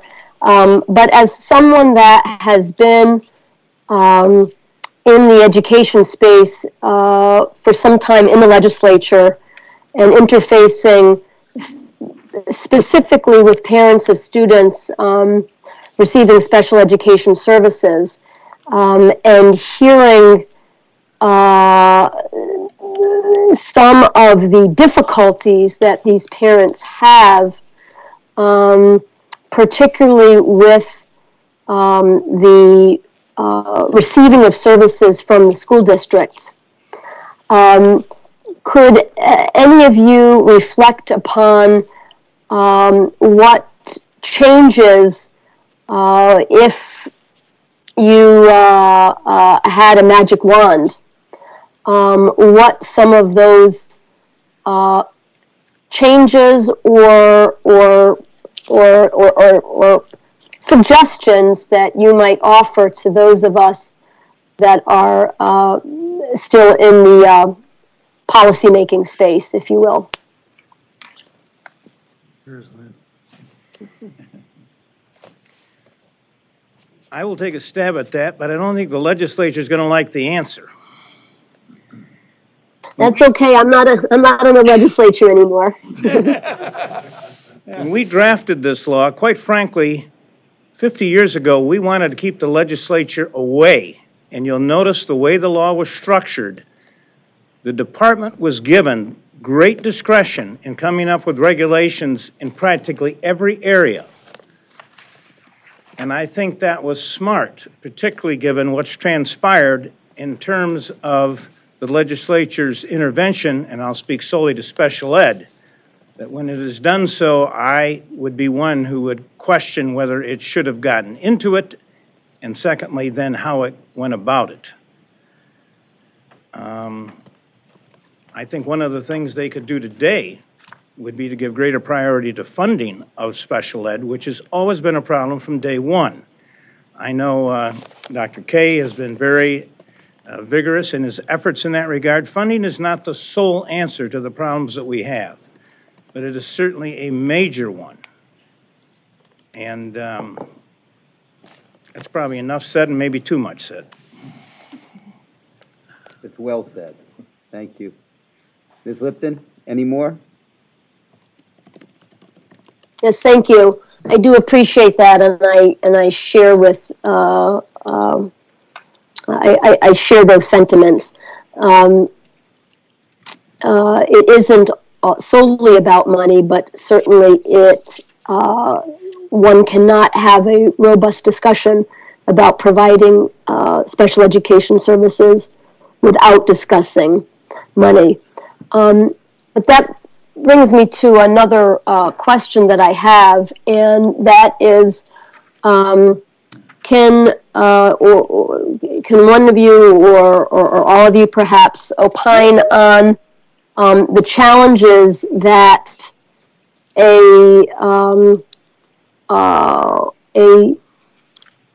somewhat unregulated special education, a somewhat unregulated charter school creation framework in this state, on the challenges that may impose on funding. And what I mean by that more specifically is that when I was in the legislature, there seemed to be a notion that charter schools are providing the full body of services that what I will call traditional public schools are providing.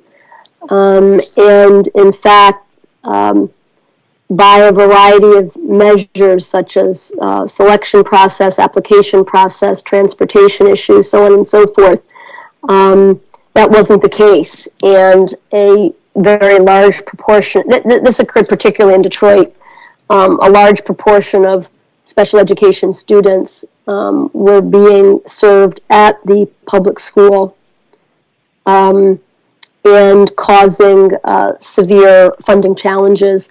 Do any of you have any reflections on how our current system of charter schools in Michigan interplays with the funding and delivery of special education services to all students?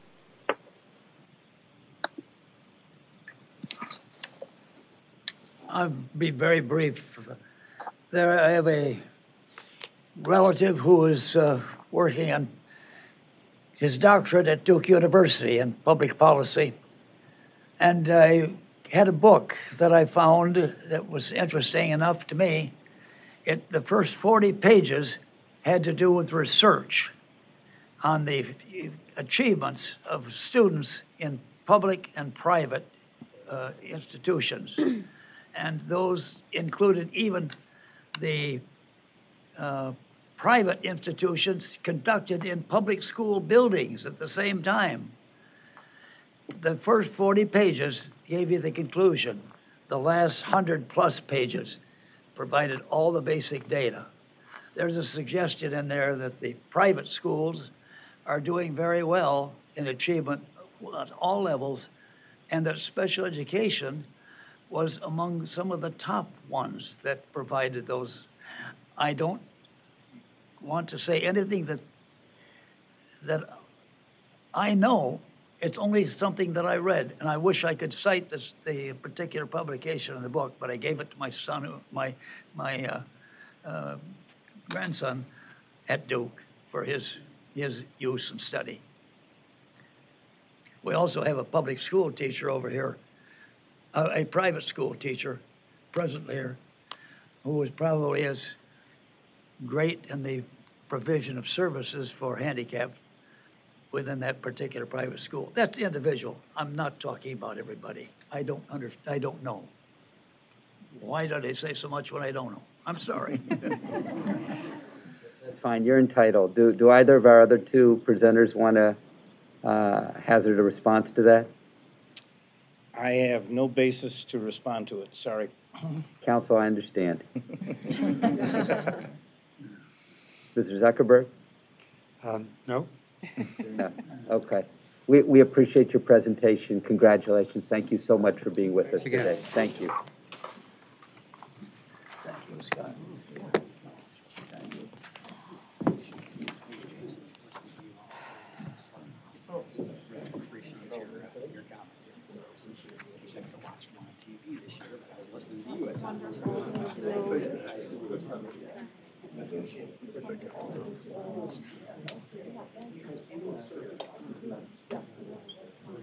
It's not just a no.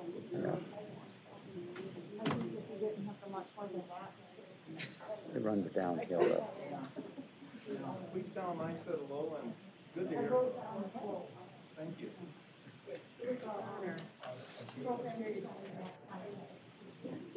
Save something for the drives. We did it. We need Jason.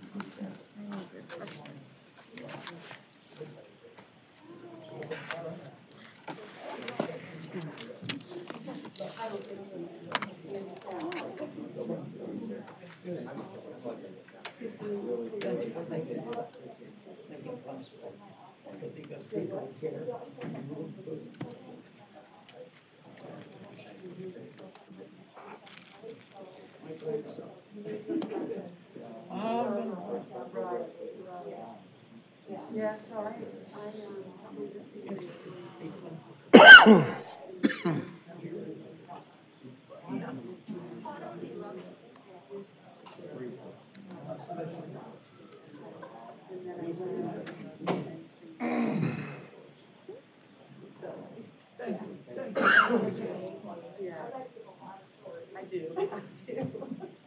But it didn't stop me at all. I think we lost our state board executive for a minute.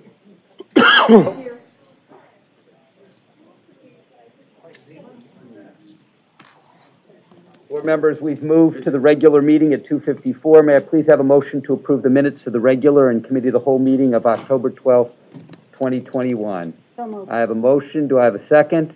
I'm sorry, I'm not seconding. Can you repeat which? October 12th, 2021. Second. So I've got a motion from Dr. Pritchett, a support from Dr. Albrecht. Any discussion? Hearing none. If we could have a roll call vote, please. October 12th, 2021 meeting minutes. Lipton. Yes. McMillan. Yes. Pritchett. Yes. Pugh. Abstain. Snyder. Yes. Strayhorn. Yes. Tilly. Absent. Albrecht. Yes. Motion carries. Very good. May I please have a motion to approve the minutes of the regular and committee of the whole meeting of November 9th, 2021? So moved. So we have there was a moment of anticipation there. Pritchett moves. Do I have a second? Second. Mr. Strayhorn seconds. Any discussion? Hearing none. If we could, Dr. Pugh. You have to slow these things down. It takes me a minute to talk. But I would like to go back to the minutes, and I think it was around the area of discussion followed at the end of the legislative discussion. And I just want to make sure that there was clarity there. And let me pull these up.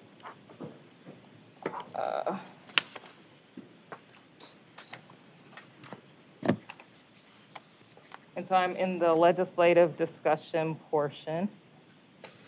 And there was a section that says discussion followed. And I just want to, I was trying to listen to the minutes or the meeting tape video from last month. But I just want to bring clarity that we had a discussion at the end that talked about the proposed resolutions. And we talked about definitely for the COVID-19, we said that we were going to break those out. And I just want to make sure that we add that because I think that would have brought some clarity to the conversation earlier this morning. Right. So board members, so that we're all on the same page, Dr. Pugh presented a resolution in October. It was a three-part public health resolution. The first part was associated with mandatory masks mandated by the State Director of Health and Human Services. The second was support for the President Biden vaccination initiative. And then the third was support of interagency cooperation among EGLE, MDHHS, and MDE on air and water quality. We did indicate at that November meeting that we would be considering those separately in the legislative committee. We did consider those separately in the legislative committee, and I believe during our legislative update, our chair is going to be reporting out on what was discussed at that meeting. If I recall correctly, you weren't able to attend that meeting, but I believe our chair is going to report out on the discussion from that legislative meeting in the next 30 or 45 minutes. Okay. So I just would like to propose those changes to the minutes. Fair enough. So the proposal is to add a sentence indicating that there was discussion, to note that the board legislative committee would be considering the public health resolution put forward by Dr. Pugh in three different bites, if you will, for the three different subject areas. That would then come back to this table. That would then come back in some form to this table. That's right. As recommended by the legislative committee, in whatever form the legislative committee were to recommend it. Yes, absolutely. And I think that work is still ongoing.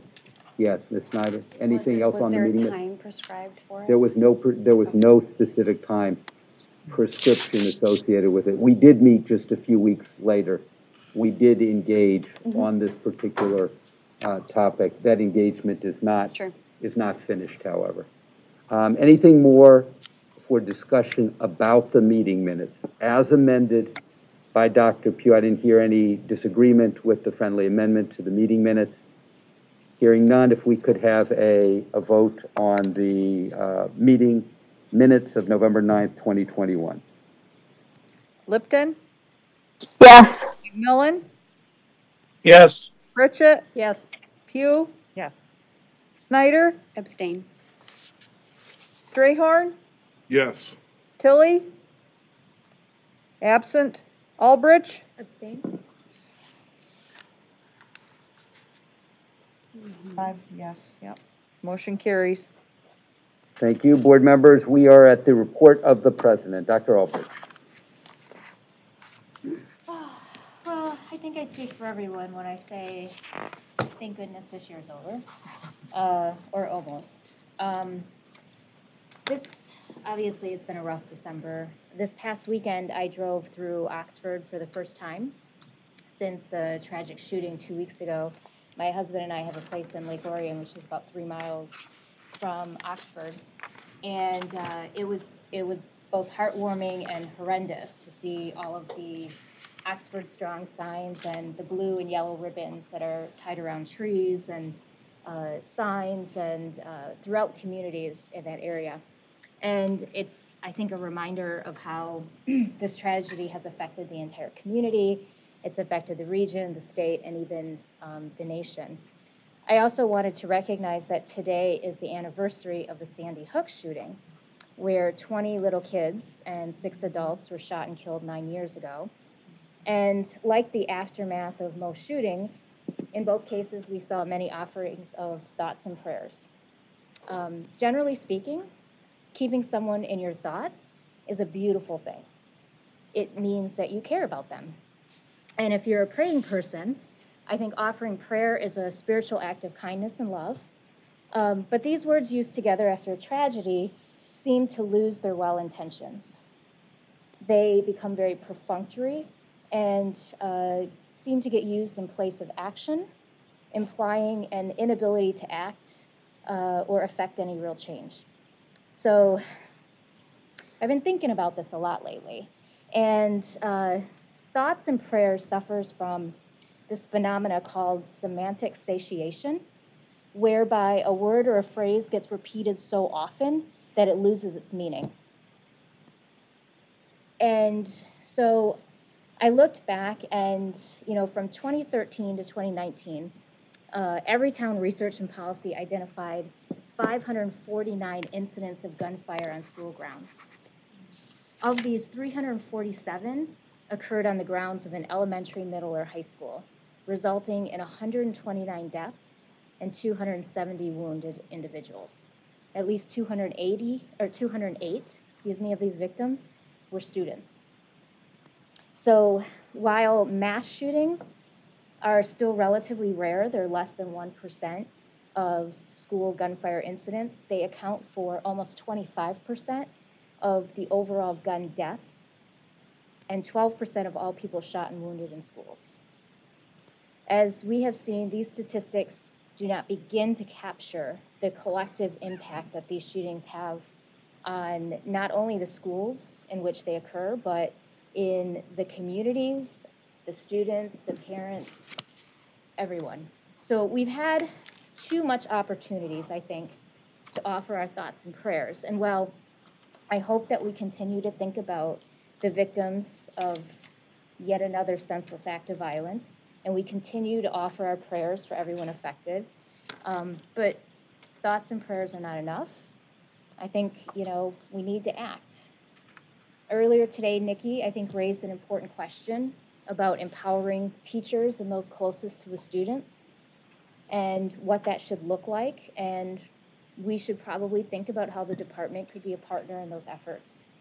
I think school culture is absolutely important. Today's presentation on social emotional learning and our guests from Farmington, Ferndale, and Kalamazoo Public Schools talking about how they work with students on self-awareness and relationship building, conflict resolution, empathy, trust, all of that, but they can't do it alone. Michigan ranks 49th in student to counselor ratio, with 671 students for every one school counselor. We need to do better with that statistic. We also need to increase access to mental health services, and I applaud the department working with the legislature and the governor's office to increase funding in this area, and making sure that we get those funds out to the districts, particularly now. I mean, obviously, it's vitally important right now. Look at safety measures inside schools, making sure that funding, some of the federal funding perhaps that we're utilizing right now, goes into safety things like locking mechanisms and things like that. And then I think we have to engage in real conversations about gun safety and reasonable gun laws that are in everyone's best interest, and hold those accountable who violate those laws. One of the complaints that we heard from the sheriff in this whole scenario was that, you know, even when individuals are caught violating gun laws, oftentimes nothing happens or very little happens to them.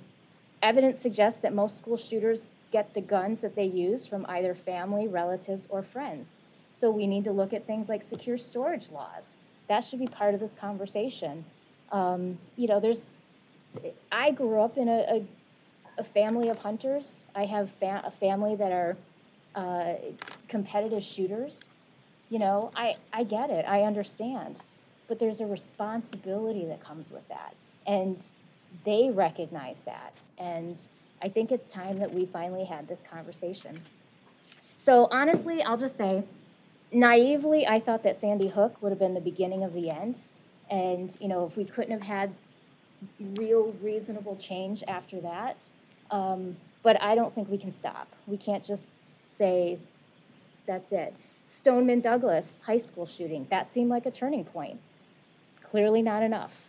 And now it's our turn. It's in our backyard.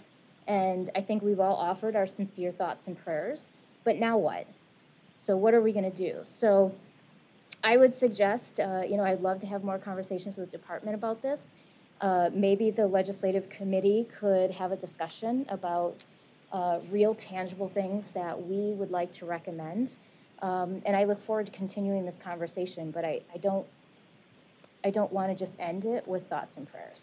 I think we really need to start thinking about action and outcomes. So with that, I hope everyone has a happy, healthy, and safe holiday and a wonderful new year. And I know several of us will be watching football throughout the next few weeks. But I really hope that you all get to take a little bit of time off, regroup with your families, reconnect, and we'll see you again in a whole new year, which hopefully is a much better year than the last couple we've had. Thank you, President Albrecht. Report of the State Superintendent. Ms. Patty Redinger, Director of Federal Affairs in the Office of Governor Gretchen Whitmer, has represented the governor at the board table since May of 2021. Ms. Redinger would like to share a few comments with us. She is virtual. She has the largest book collection of anybody in the Zoom room this afternoon. Ms. Redinger, to you. Well, thank you, Dr. Isis. I get compliments on this all day long on many of these calls, but I will never tell a lie, and it is available on the web. It is not my living room, unfortunately. So if anyone wants the file, let me know. But thank you, Dr. Rice. I asked just for a few minutes to address the board, as this is going to be my last meeting in this role for the governor. As Dr. Rice says, on the federal affairs side, I've been with the governor and her administration since the beginning of 2019 and was asked to step into the shoes that were left behind when my previous colleague had departed for Leo, Brandy Johnson, who I think you all know, and in the role of the acting policy director earlier this year, I was then asked to represent the board on behalf of the governor. And so our policy team has hired a new policy director. We're in the midst now of also hiring someone to handle K-12 specifically for that team. And I know those discussions are in the finality now, and that person will most likely then, when selected, be the new representative for the governor to the board, and you'll probably see them in the January meeting. So I just wanted to take a moment to say it's been a privilege to serve, and somewhat apropos that this is my final meeting with Mr. Barron here from Bluefield Hills School District. Good to see you, and as she knows, I'm a proud alum of the school district there, and having served on Capitol Hill within our Michigan delegation here in DC moons ago, handled the special education discussions on the IDEA front numerous times over, and always knew Michigan's leadership. And as Dr. Hughes had mentioned, it was great to know the history behind the state in that domain as well. So to that end, again, thank you, Dr. Rice, for the time, and happy holidays to all. Thank you, Ms. Redinger. We appreciate you. We appreciate your service. We're disappointed that that library is not, in fact, a real library in your living room. I wish it was. So a few things. I would like to lend my support to the comments of our board president. I would like to offer my condolences to the Oxford community. I did have the opportunity to attend a vigil in Oxford 3 nights after the killings, and it really was heartbreaking to be in the midst of that community, in the dark, in the cold, outside, grieving actively for the young people who had been killed and others who were at that time in the hospital. So often children and young adults who commit these horrible crimes are young people that have felt disconnected for one reason or another from their schools or their school communities over a period of many years. And that feeling of disconnect, coupled with their mental illness, permits these sorts of acts to happen. If they felt a greater connection, a greater belonging within the school community, one wonders if they would commit these sorts of actions. If we had the requisite mental health services in our schools, notwithstanding, we've certainly improved the funding over the last 12 months in the state, and by extension over the last 3 years. But there's so much more that can and should be done. It is guidance counselors, to our president's point, but it's also broader mental health services as well. Ms. Snyder mentioned that if a child is in need, particularly acute need, he needs to be seen immediately. Absolutely no question about that. And we need to staff up to make that happen so that when you have those acute needs, that there is the ability to be seen and be served immediately. Not in particular communities, but all communities. That's to the fairness that we want for our system. I'd like to just say rest in peace to Dr. Richard Hallett, former superintendent of the Lansing School District. May he rest in peace. He was a 34-year veteran of Lansing School District, 15 years as an urban superintendent. It's not an easy gig. It's easier to talk about it than it is to walk it. I want to thank as well Bloomfield Hills Board Trustee Howard Barron for his lifting up of the state's top 10 strategic education plan and his understanding of the potential of that plan, but the need to work the plan to its potential. I also want to thank our special education collaborators, trailblazers, historians, celebrants. They were powerful. Lynn Beekman, Professor Charlie Mange, who was just being brief, and Harvey Zuckerberg, along with their colleagues, for their fierce advocacy on behalf of our children with disabilities. You really can make an impact, and that impact really can endure. And I think that was part of the story today. And then I only would like to mention one other thing, board and members of the community. It is 96 days until spring. Spring begins March 20th. I pointed out, and I'm going to be pointing it out a lot in the next several weeks, because our legislature needs to take action on teacher recruitment and retention initiatives, our $300 to $500 million proposed package. It needs to take action by the beginning of spring. If it does, we have 5 months in the education community across the state of Michigan to make those efforts have an effect on next school year.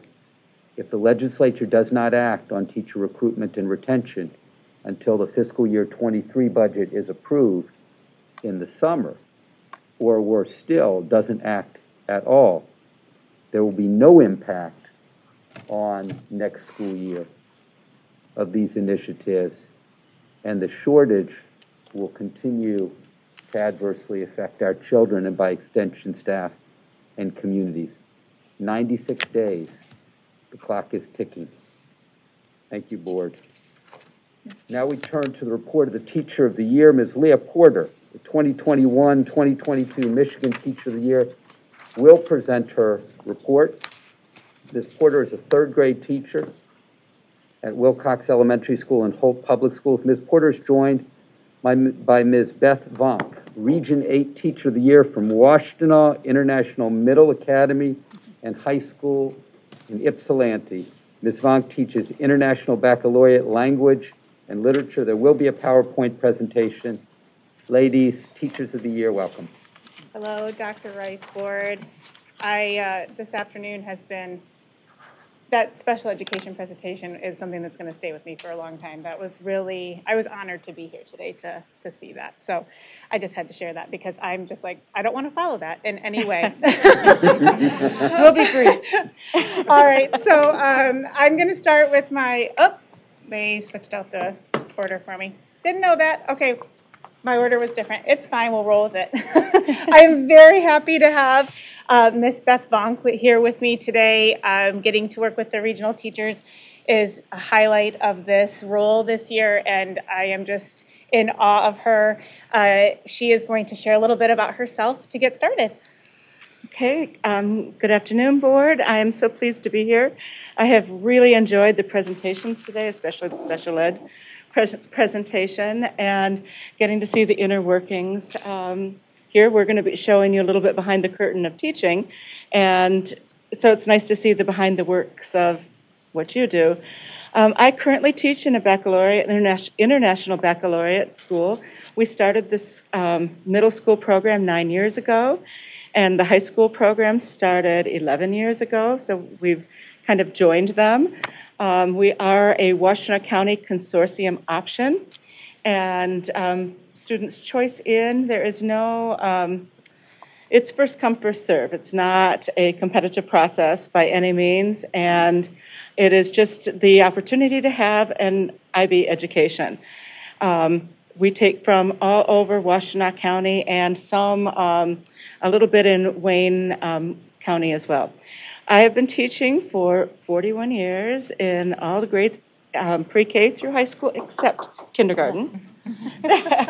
My mother taught kindergarten for 30 years, so I kind of felt I did it.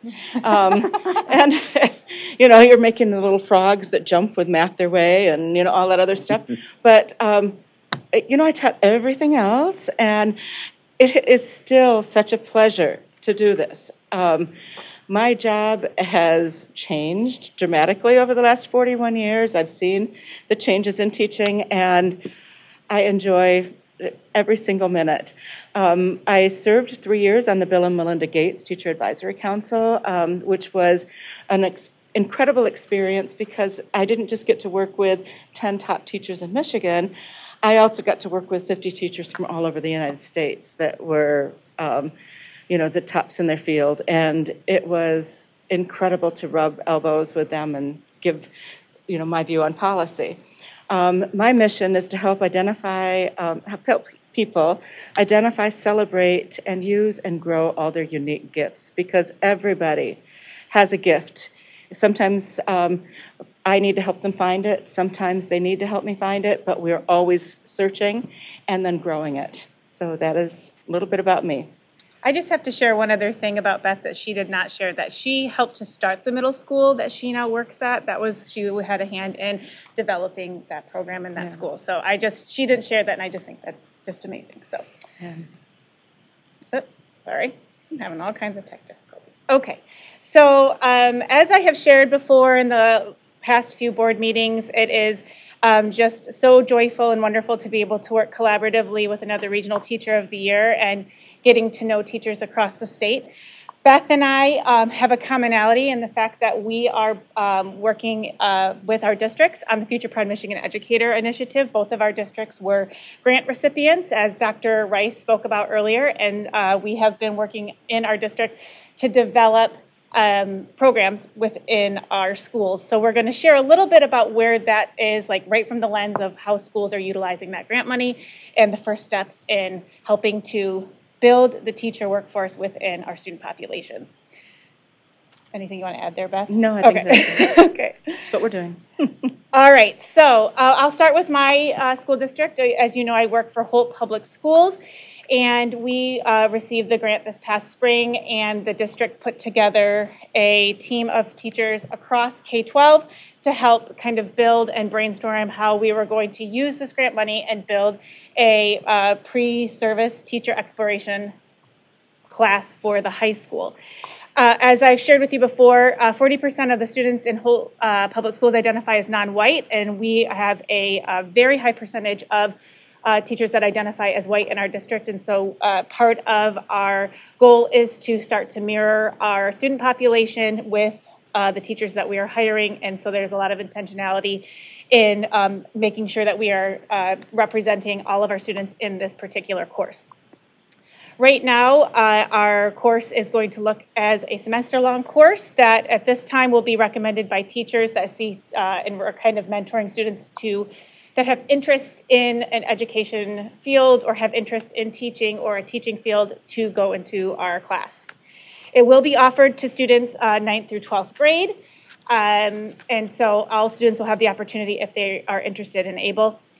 And part of that, as well as that classroom placements for all students in the course will be with mentor teachers across our district, and we are working on being able to provide transportation to those locations so we can have equity across our buildings.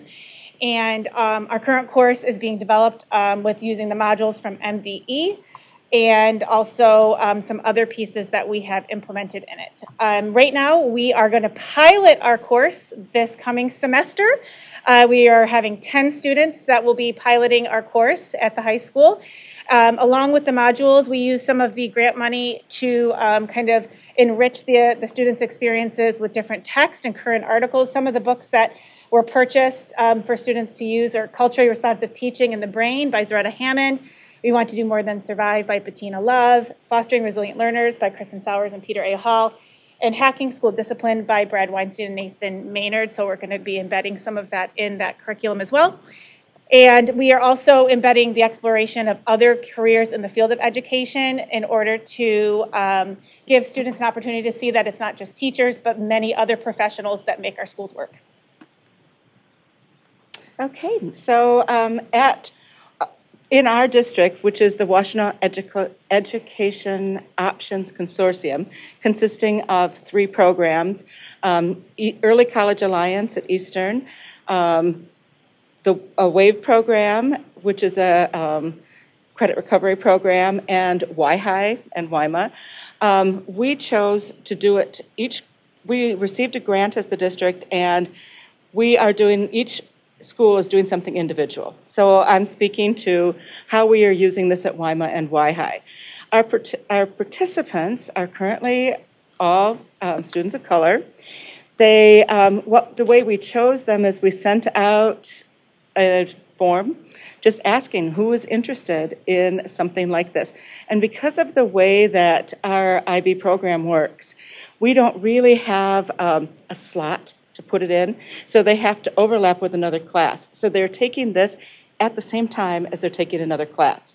So we had to think about that when we were designing what we were doing. So we used the modules from the state board, what is it called? Sorry, the Department of Education. Mm-hmm. We used the modules from there, which are exceptional, and we kind of modified them to fit chunks that we put on Google Classroom, and the students come into a teacher's classroom that they are matched with, a mentor teacher, and we pull back the curtain, and we are treating them kind of like mini student teachers.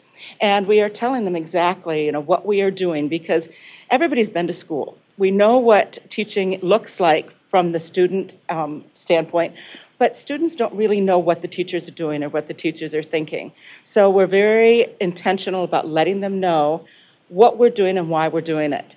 So they come in, they watch the little videos, they do the readings, they have journal entries that they have to do every week, and then they have to do an observation form, and they talk with the teachers, they do meetings with me and my partner, and we are seeing some amazing work and amazing questions come out of this program. Oops, I don't know how to go to the next one. I think it's because I had it over there. There you go. Okay, so this is just a sample of what it looks like, just for weeks 1 and 2. They will have their observation notes, their journal responses, and then the different readings are on there, and there's a question for each one of the readings that they have to respond to.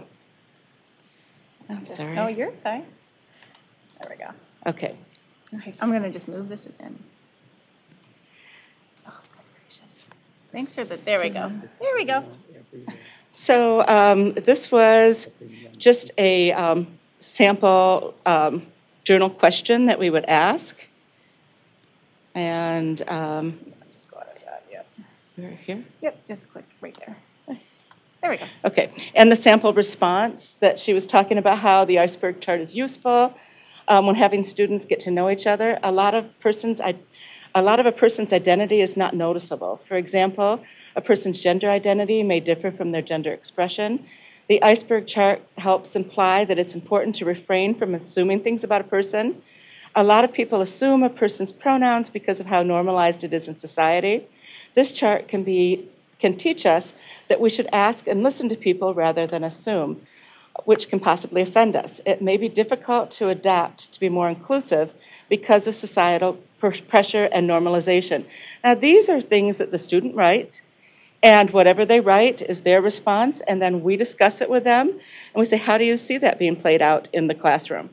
And we are just looking for what the student is seeing and how it affects them on a personal level and how they want to move forward in the field of education, what this means to them. So with that, I know because ours is still more in the infancy stage where you're already having the opportunity in your district, that's to start developing your in real time right now with students. We have done some brainstorming in our district about things we think will be real potential successes on top of obviously growing the workforce of teachers and some of the hurdles that we're continuing to face as we're brainstorming how to navigate these things.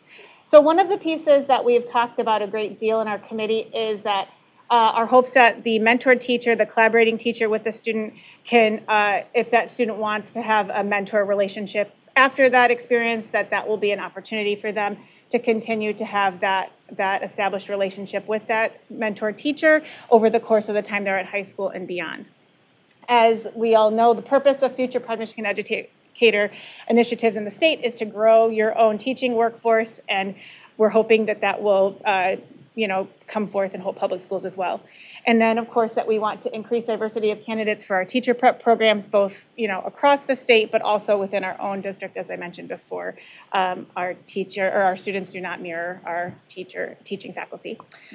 Some of our hurdles is how are we developing interest in the course. Students already have rigorous course loads, and making sure that we're giving a lot of information ahead of time, and the junior high specifically, that this course is an option, and giving it kind of an equal playing field with other exploratory career courses that we already offer at the high school.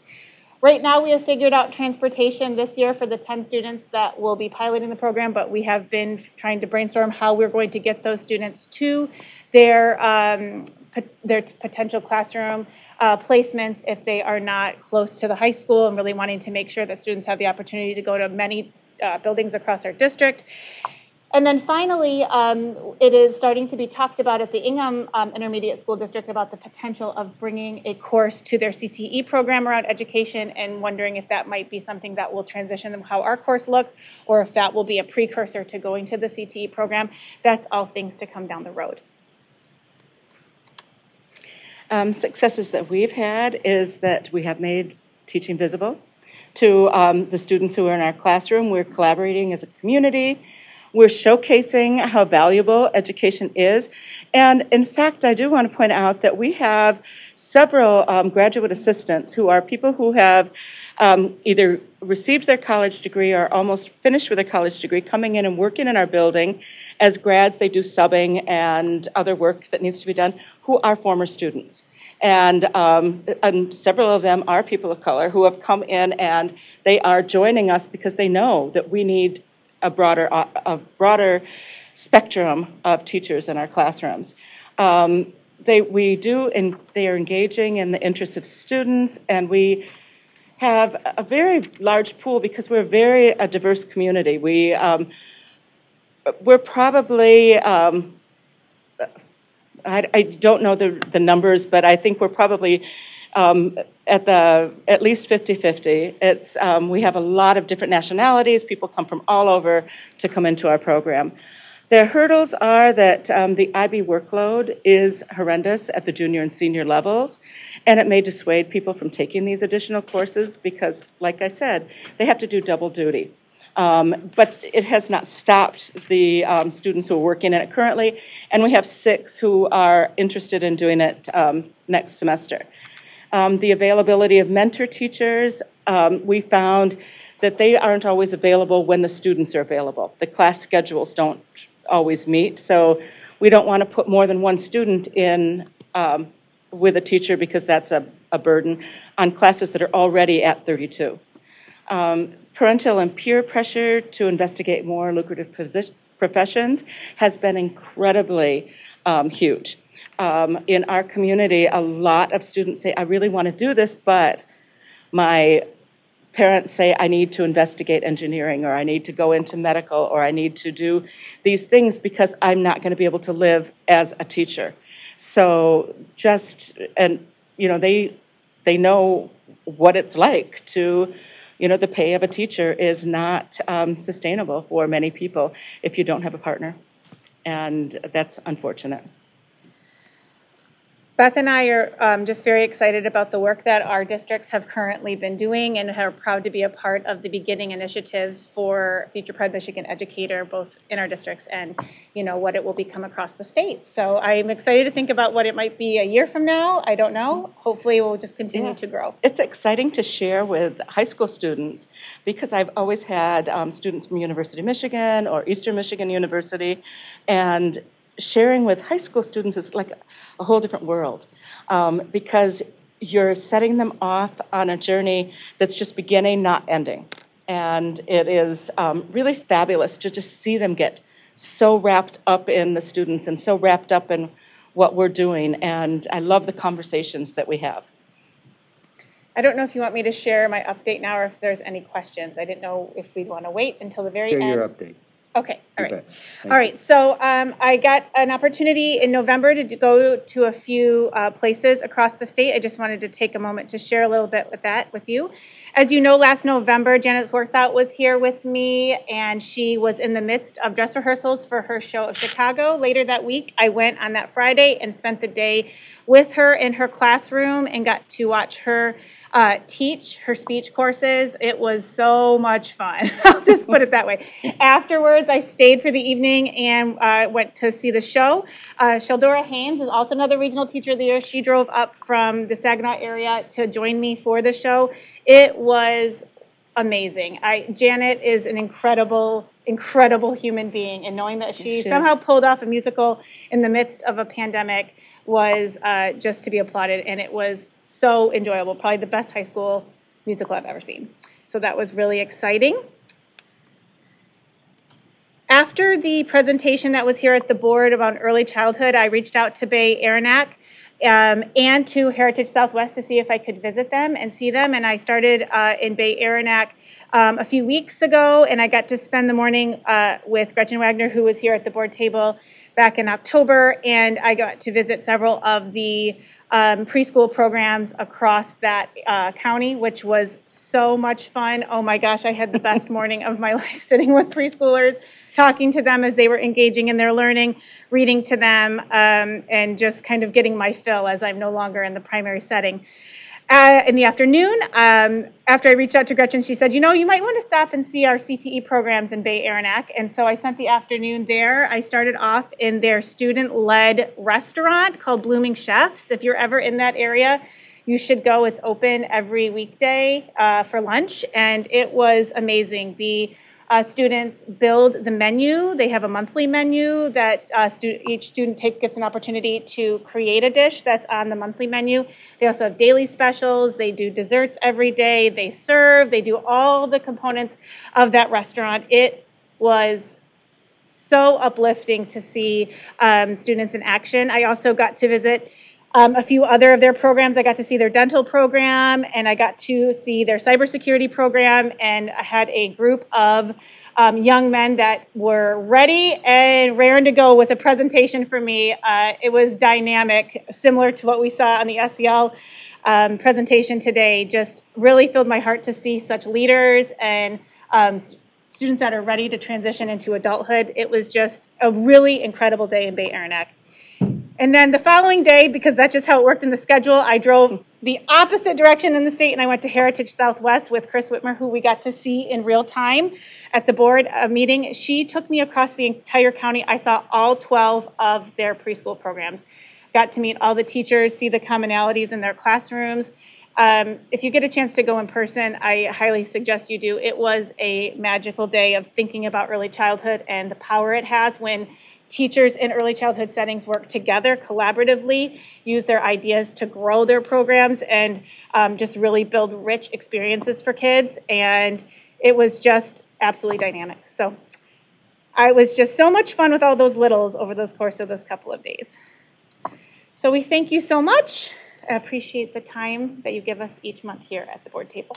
We thank you, our Teachers of the Year. We appreciate the promotion of future Proud Michigan Educator, which of course is a promotion of the profession that we all care about so much, and by extension our kids as well.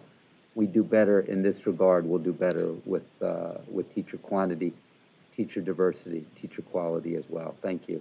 Board members, any questions or comments? Questions or comments for our Teachers of the Year? It is 3:37. I feel an ebbing of energy in the room as we're winding down for the day. Thank you so much, ladies. Okay. Happy I would holidays. also like to invite anybody, if you are in Washtenaw County, to come visit our program. It is really spectacular. The feeling in the building, you will feel it as soon as you walk in the door. The feeling of love and support for one another, and the way that International Baccalaureate education just sticks with kids. If you can come there at 8 in the morning, we start at 8:20, and kids are working already. You can come there at 4 o'clock in the afternoon. We get out at 3:15, and you will think school is still in session, because that is how amazing this program is. So Michigan is going places. Thank you. Thank you. Thank you so much. Thank you. Board 338. The next item on today's agenda is state and federal legislative updates. Mr. Martin Ackley, our Director of the Office of Public and Governmental Affairs, will lead the state and federal legislative update, followed by Ms. Lipton, our SBE Legislative Committee Chair, and finally Dr. Pritchett with an hour-long report on NASB. I do not. That is your holiday gift from me. Dr. Pritchett is indicating that she has an abbreviated report as a gift for all of us. Oh. Mr. Ackley, to you, then to Ms. Lipton. I'll be abbreviated as well. So the legislature is meeting today. This will be the last day that they're scheduled to be in for this calendar year. Of course, the session goes on until next year, so it's a 2-year session. But for this year, calendar year, today is the last day they're in session. So they may be actually working through the night to get some legislation done through that. 2 big things that they are working on. One is a package, an economic incentive package, $1 billion strategic outreach and attraction reserve they're creating. But there's also a supplemental going through right now. It's a $1 billion supplemental. There are several things in there that are educated related. There's a $10 million line item to create a teacher talent pipeline. It's a grant for an educator-related nonprofit organization that supports teacher talent pipeline through recruitment, training, development, and retention. There's $5 million going to help fund child and adolescent health care centers. There's $150 million going for school safety, which is really the COVID dollars going to schools to give them the equipment and to do testing, testing activities, screening, to help facilitate continued opening and reopening of schools and safe operations of schools during the pandemic. There's a $100,000 line item for mental health crisis services in Oakland County. I'm only assuming that that's for assistance to students or families as a result of the Oxford event.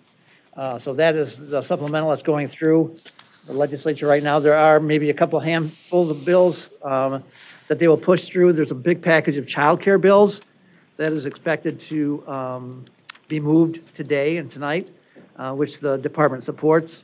It includes increasing the ratio of children to caregivers from 1 to 6 to 1 to 7. And there are also some reporting requirements in there to help child care institutions. And we're also hearing that there's a bill to allow for school employees other than teachers to actually serve as subs. I think we've discussed that here, or at least in the legislative committee, that allow them, like bus drivers or food service people, to come in as subs without having to meet all the requirements for subs. As the bill was introduced, that would be sunset at June of next year, so it's just for the rest of the school year. We are not supportive of that bill, but we hear that it's going through possibly today. And so that's really the legislative action that they're working on the last day of session this year. And the State Board Legislative Committee meeting was on December 2nd, and I will pass it off to Ms. Lipton.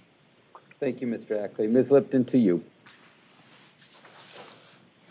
Thank you. As Mr. Ackley said, the Legislative Committee met on December 2nd, and we discussed a few items. The first item we discussed was the passing of the Michigan Association of School Board resolution that we heard more about during public comment by Trustee Howard Barron. That was a resolution that was passed at the MASB annual meeting in Grand Rapids, November the 11th. And we discussed the content of that resolution and being generally supportive of it, but there was no indication of a unified statement or board response. And so individual members will be, as they see fit, to show their support of that resolution in the coming months. Next, we discussed a multi-tiered resolution that had been referred to our committee by Dr. Pugh, covering three general areas that have been outlined by Dr. Rice in terms of language regarding a vaccine, state vaccine mandate, a mask mandate, and a statement regarding integrating the work of the department in MD, HHS, and EGLE regarding water and air quality for the schools. The discussion surrounded breaking that resolution up into three separate resolutions, or potentially viewing it in three separate pieces, and taking them each separately the resolution pertaining to integrating the departments and making sure that their work are collaborative and integrated was referred to department drafters for specifically producing a resolution that was sent to myself and Dr. Pugh for comment yesterday. Then the second concept that we took up was the issue of President Biden's vaccine mandate. And the general consensus amongst the committee was that there was not necessarily a resolution that a resolution could not be crafted because the vaccine mandate, as referenced in the proposed resolution by President Biden, was still a moving target and was caught up in court cases. And so the general feeling in the committee was that there would be nothing to resolve to be for or against. And so a further wordsmithing of that resolution was not referred to the department. And then the third concept, in terms of the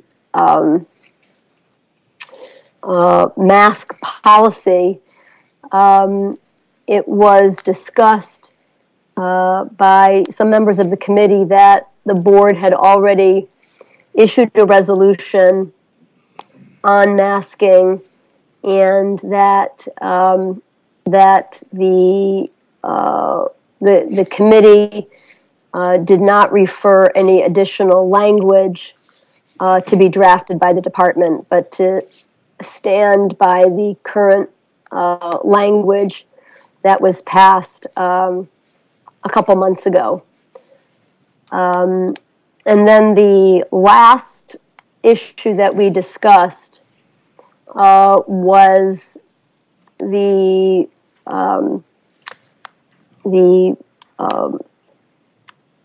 moving through the legislative process of two bills, one in the House and one in the Senate, that we've discussed before at the board table regarding the punishment by withholding of funds to districts that teach a certain social studies curriculum.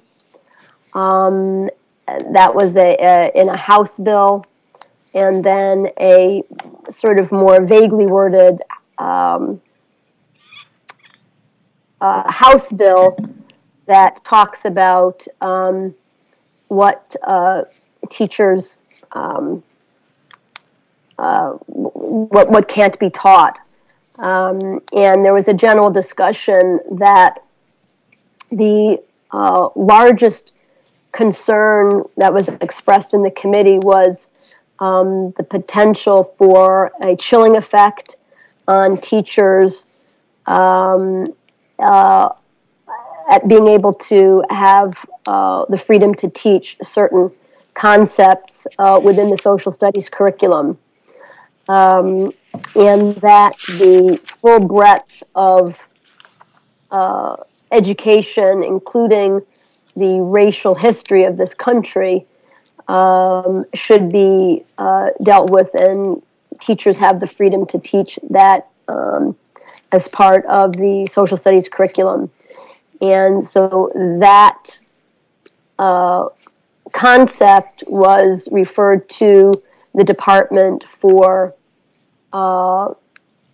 drafting or crafting a resolution, which I was sent to me to review, but it has not been sent to the remaining members of the board. I believe because it was not finished within 24 hours of this board meeting. So hopefully that will be in a form to be brought to people for consideration in accordance with our board norms shortly. And then lastly, our next meeting is on December the 28th. December the 28th, I believe at 1 o'clock, at 1 p.m. And that's all I have. Okay, thank you, Chairwoman Lipton. Any questions or comments regarding the report? Dr. Pugh. I have a lot. Hopefully I can follow some notes here. I guess my first question or my first thought is like the goalposts around this legislative agenda setting and statements that we make is just like all over the place. And if somebody could explain it to me, and there's some of us who have been here a little longer than the rest. So, I mean, things have kind of like changed. So I'm trying to catch up to what we need to do. And I will be honest, because it feels like when I do the things that you're telling me to do, it's changing again. And I don't need to go into all of that. I hope we don't have to go into all of that. But I did get some proposals out there, and they've been out there for a little while. I don't recall in the past where we didn't have discussions here on legislation that didn't make it out of the legislative meeting. I don't recall that. And so I just would love for someone to give me where it's documented, where I can see what we're supposed to be doing as a legislative committee. So those are some of my thoughts. I could go into the thoughts on the 3 or 4 different proposals. Again, the one that was one proposal around the layered approach to mitigation strategy. Yes, we did make a statement, but we also, as Tom McMillan pointed out in October, we had a budget bill that kind of complicated things, and we also have at least 500 people dying a week, and those numbers could, the last that I've read from the CDC, go up to 1,000 persons per week. So those are concerns of mine.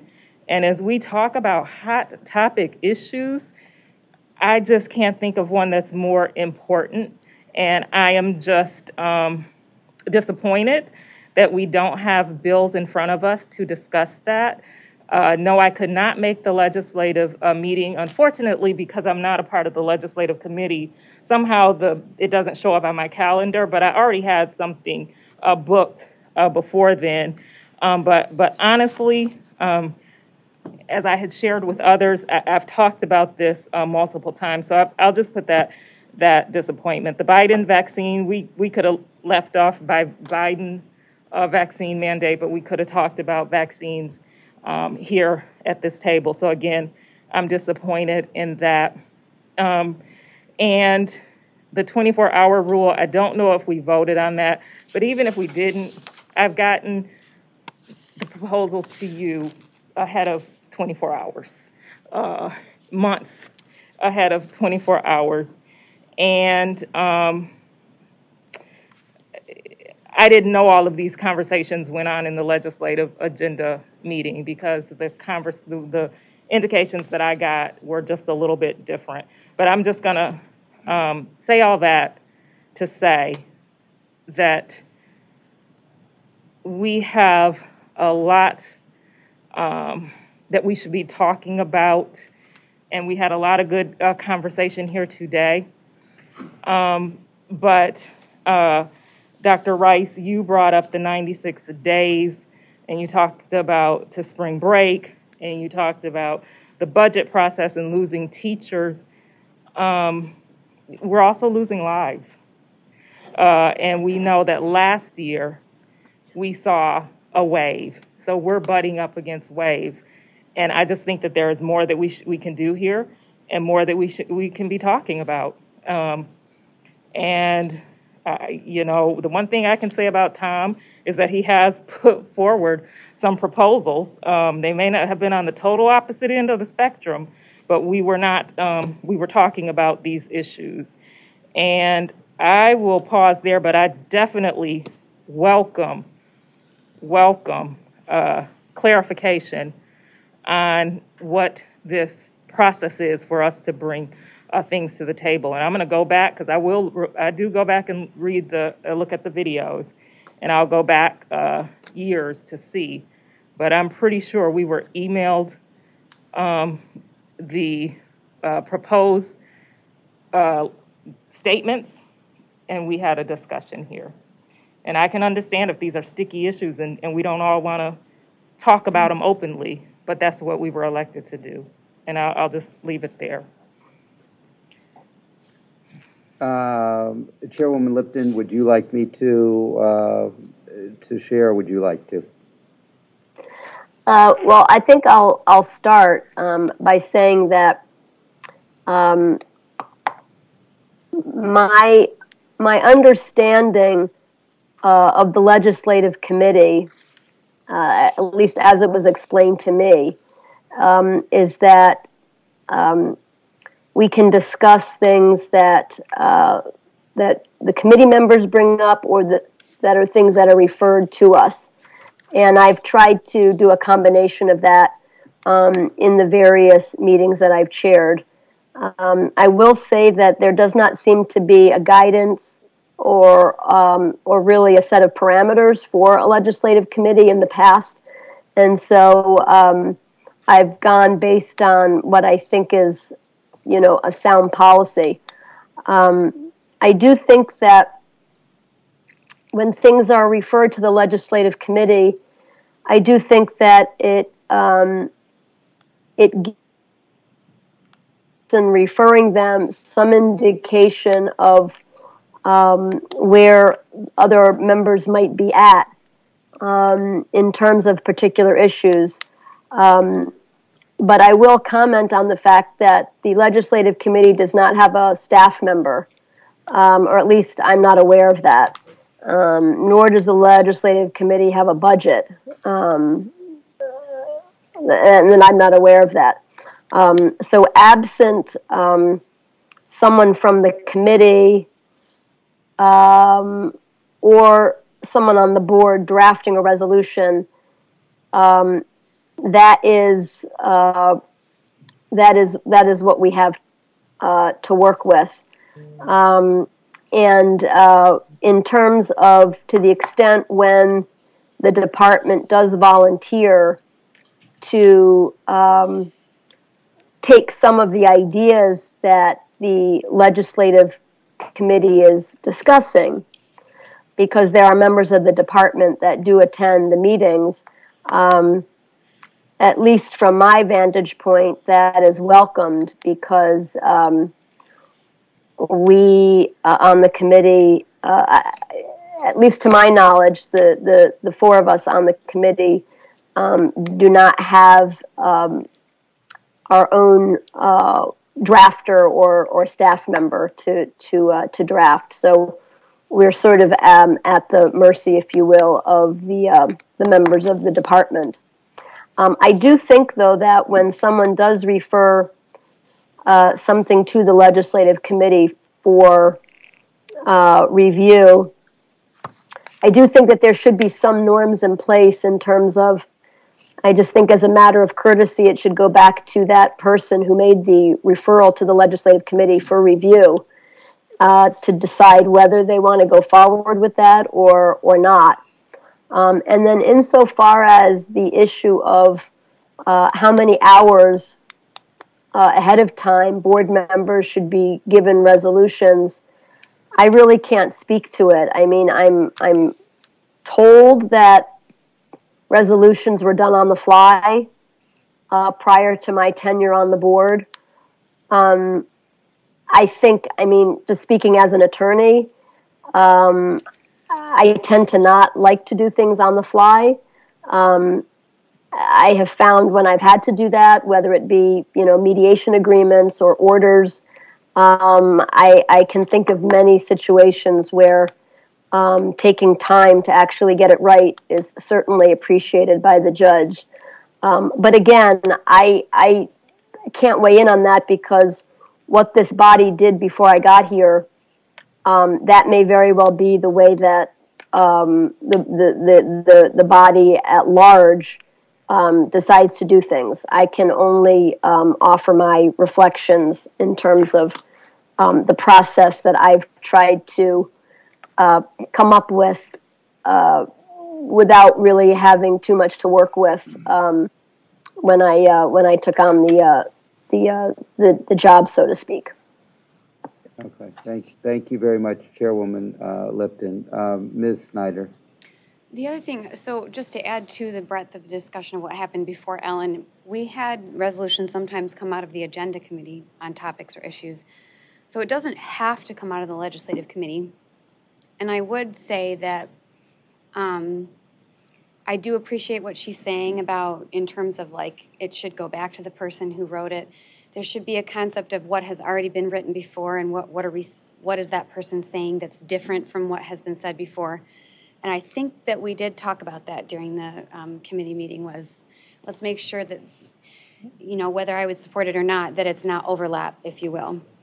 So, it could just be a topic for next agenda if you guys want to do that too. Then I don't think it has to go through the legislative committee. Just a few pieces of what happened before and what happened during our committee meeting. Right. So to consider a resolution on legislation, the board could determine in agenda setting, as Ms. Snyder notes, that we're going to put forward a resolution on a particular legislative bill. That's permissible. We can determine in the legislative committee that we want to recommend to the full board, based on our conversation that begins in legislative committee, we want to recommend something associated with the current piece of legislation. We can have something referred to the legislative committee, which was the case in terms of your public health piece for reflection. And then we can have something that's freestanding and that can come from someone and that an individual member can say, you know what, I'm sending it out to the full board, here it is, and I plan on moving. It has to be out there 24 hours in advance. I plan on moving Tuesday to put this on the agenda.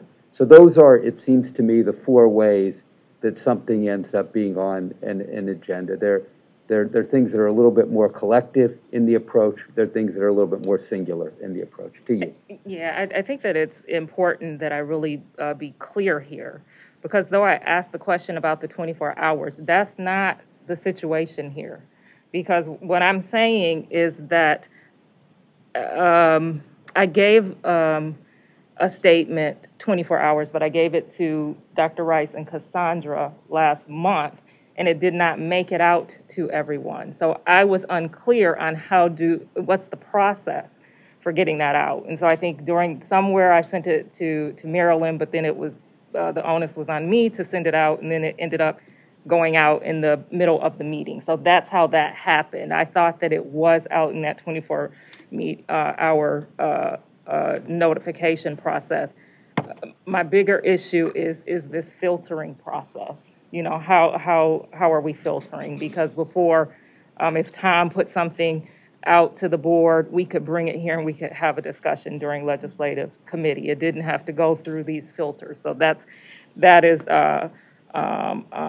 the main question that I have. So my response to you when you sent me the bills to take a look at, of course it was late Sunday night, was just go ahead and send it out. And to Nikki's point, I just asked, can you please just attach my original language? And let's send it out 24 hours, but it was not sent out.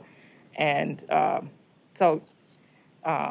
then the other thing is that post the legislative meeting, I received a response saying that we're good with moving forward with language. So there was just, a lot of discussion there that was up in the air, and I just wanted to make those clarifying points, but totally agree with Nikki putting it on the agenda and having a discussion. Any other questions about process or thoughts about process? President Albridge. I'll just say I think you're correct that in the past that had happened probably way too often, which is why we started the conversation about board norms, so that we weren't surprised right before meetings, in the middle of meetings, with people saying, hey, I've got a resolution, and then putting the rest of us on the spot to have to wordsmith and decide whether or not we could support something that maybe we didn't have the context for.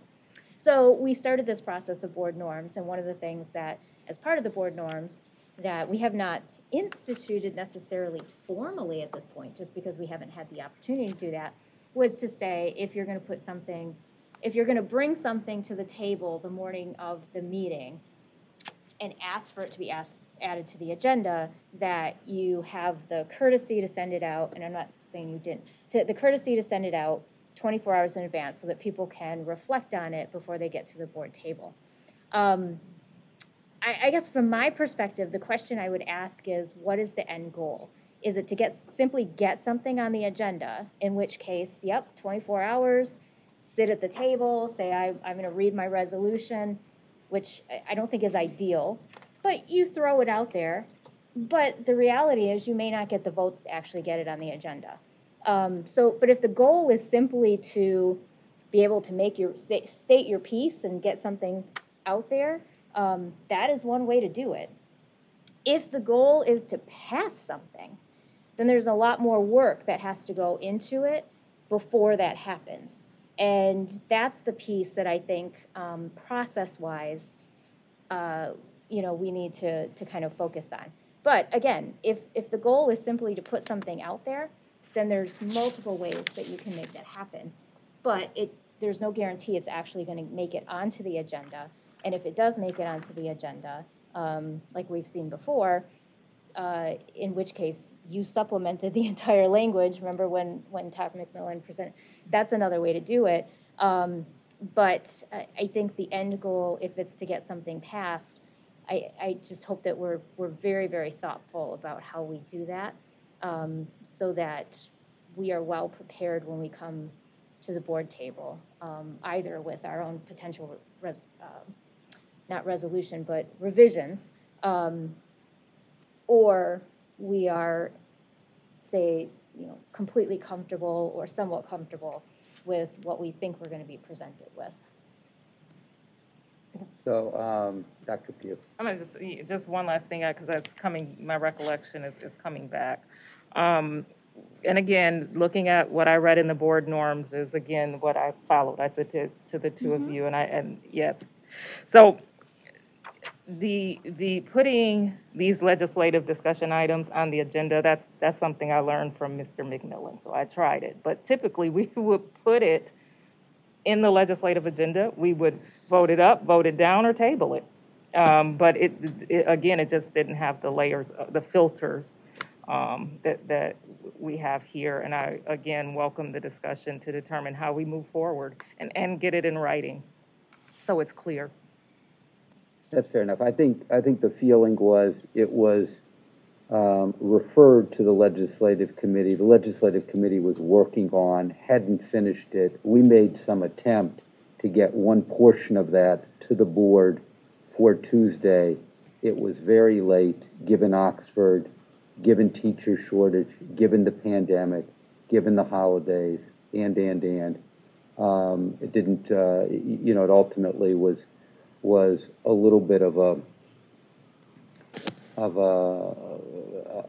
best late effort to make that third piece happen. And given where people were this past weekend, it was just hard to wrap. It was very close. We almost pulled it off, but in the end, it did not happen. And I think that's really the issue. I think we're going to have to make a determination. If people want it to go through the legislative committee to, one, build some reflection about a given piece or pieces, and by extension, some support, as you mentioned, Madam President, or whether you want to simply put something up and have it be voted up or down. Both of those are legitimate. There's a value to each, but I'm not so sure that there was a clarity around this. And so we felt that having sent it to the legislative committee, it was ours to flesh out and to work on. And then to Mr. Ackley's point, and I think to the chair's point, Ms. Lipton's point, to get it back to the original author for reflection. Does this capture, on the one hand, the spirit of what you're saying? This is where we are-ish as a committee. And we were only prepared to do that given the three-part piece for the one of the three parts. So I hope that that is helpful in terms of clarification. There's more conversation that we'll have. And yes, I do think it belongs on the legislative committee agenda coming up. That next legislative committee agenda, I might add, is set for January 6th. That in and of itself makes for a little bit of a challenge. It's not December 28th, as I understand it. Is that correct? Right, January 6th. Okay.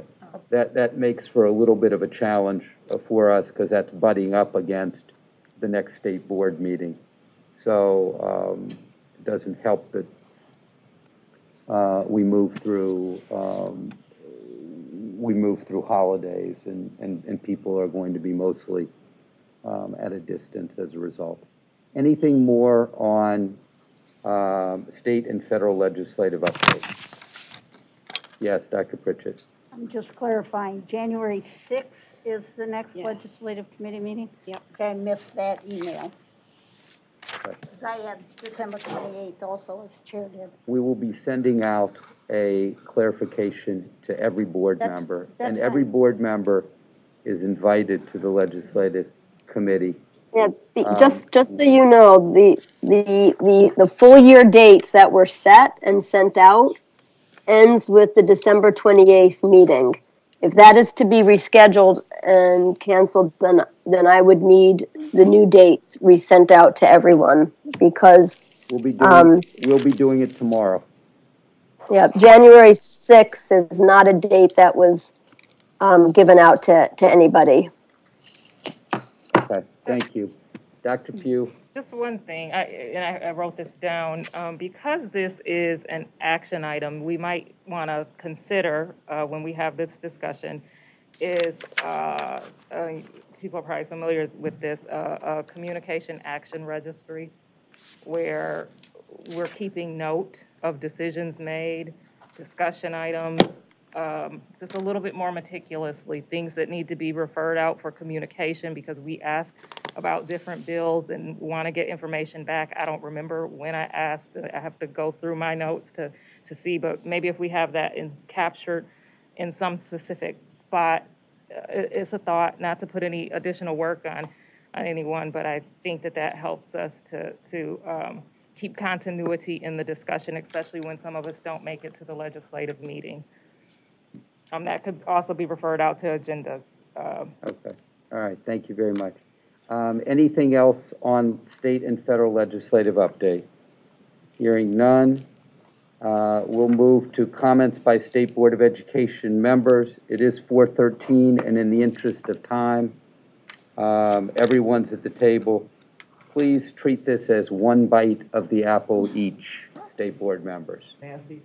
I beg your pardon? Nancy? Oh, you I don't have any.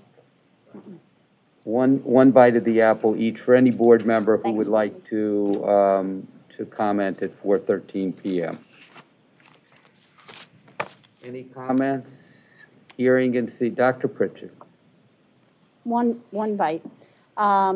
First of all, I want to thank all of our teachers throughout the state of Michigan and our students. It has been a tough year, and these last several weeks have been added on to. So thank you, Leah. Thank you for your dedication and service to our students. I appreciated the student voice, as I think all of us did. this morning during the SEL discussion. I think he gave an excellent perspective from the student point of view as to how this is helpful for the student. And I commend Cassandra for her comment on Oxford. I am in the same place you are, and will be certainly ready, willing, and able to assist in any way we can as we move forward with those discussions. Having worked in a secondary environment, a high school environment, and in a school district, I caution all of us to understand that there are multiple things that were going into the tragic situation that happened in Oxford. And we need to just be cognizant of that and wait until all of the facts are presented. And that will take a long, long time. So, thank you. Thank you very much, Dr. Pritchett. Anyone else care to share? I will, Dr. Rice. Nikki, you shared a few months ago about one of your whys, of one of your, reasons for the position that you take. And, this time of year is a time that we look back and we're thankful, we're grateful. As I think of my why, one of my whys, I am here in more ways than one. It's because I do believe in prayer. And I do appreciate thoughts and prayers. And, I am a Christian. And when we talk about prayer, we're praying to a higher being. And I have to think about when I was 19 years old. And in February of 1990, I ended up in the hospital for 2 months out of nowhere with liver failure, collapsed lung, kidney failure. My parents stayed with me by my side that whole time. 6 weeks was University of Michigan because I had to be airflown there to that hospital. And they stayed there. And so I don't remember a lot, but they do. And when I hear the story and the way that they tell me that story about what they had to go through as parents of a 19-year-old who had all of these issues within that short stint. And I remember when they looked at my record, someone said, "It looks like you have the record of a 90-year-old." I remember doctors coming in when my liver began to function, and they told my parents, my liver began to function and my kidneys failed. And they told my parents, wow, look at all of these. There were plastered poster boards that people were putting up for me. There were tons of prayers. And so there were doctors of all sorts of faith. And they said, we do believe in the power of prayer and the people who are praying for you. I remember one of the hardest things for me to get over when I left the hospital. I had a occupational therapist, a respiratory therapist on all kind of medications. I was able to go to Florida A&M in August of that year. I got out of the hospital in April. My hair fell out. I had no hair. I used to have to wrap my head in turbans. But the hardest thing for me was that I had a family friend that was in the hospital who was a parent of a young child. I had another friend who was not in the hospital but had issues. When I came back from college in December of that year, I had to go see all of my doctors. They dismissed me. But those two family friends died, both of them parents of young children. Their children were left without a mom. I remember one of those kids, DeMarcus Irwin. He was 16 years old, and I was at his family's house, and it was his birthday. And I was asking what was wrong with DeMarcus. He had received a letter that his mom had left him years before when she died. And so I could have survivor's guilt or survivor's remorse, but I choose to stand with parents. I choose to stand with children. This is why I'm here in more ways than one. I mean, this is why I'm physically here in your presence, but this is why I'm also here at this table. Thought long and hard about sharing that. It's no secret what I went through, but to bring that here, I just thought that was important at this point in time. And I just think about the parents, I think about the children at this time with all the things that we're dealing with. So Merry Christmas to you and however you celebrate these holidays. Thank you very much, Dr. Pugh. We appreciate you sharing that. Other reflections? It's been a full meeting. It's been a full year, and I wish everyone the best during this holiday season and for the new year. Be healthy, be safe, be strong. Rest up. We have a lot of work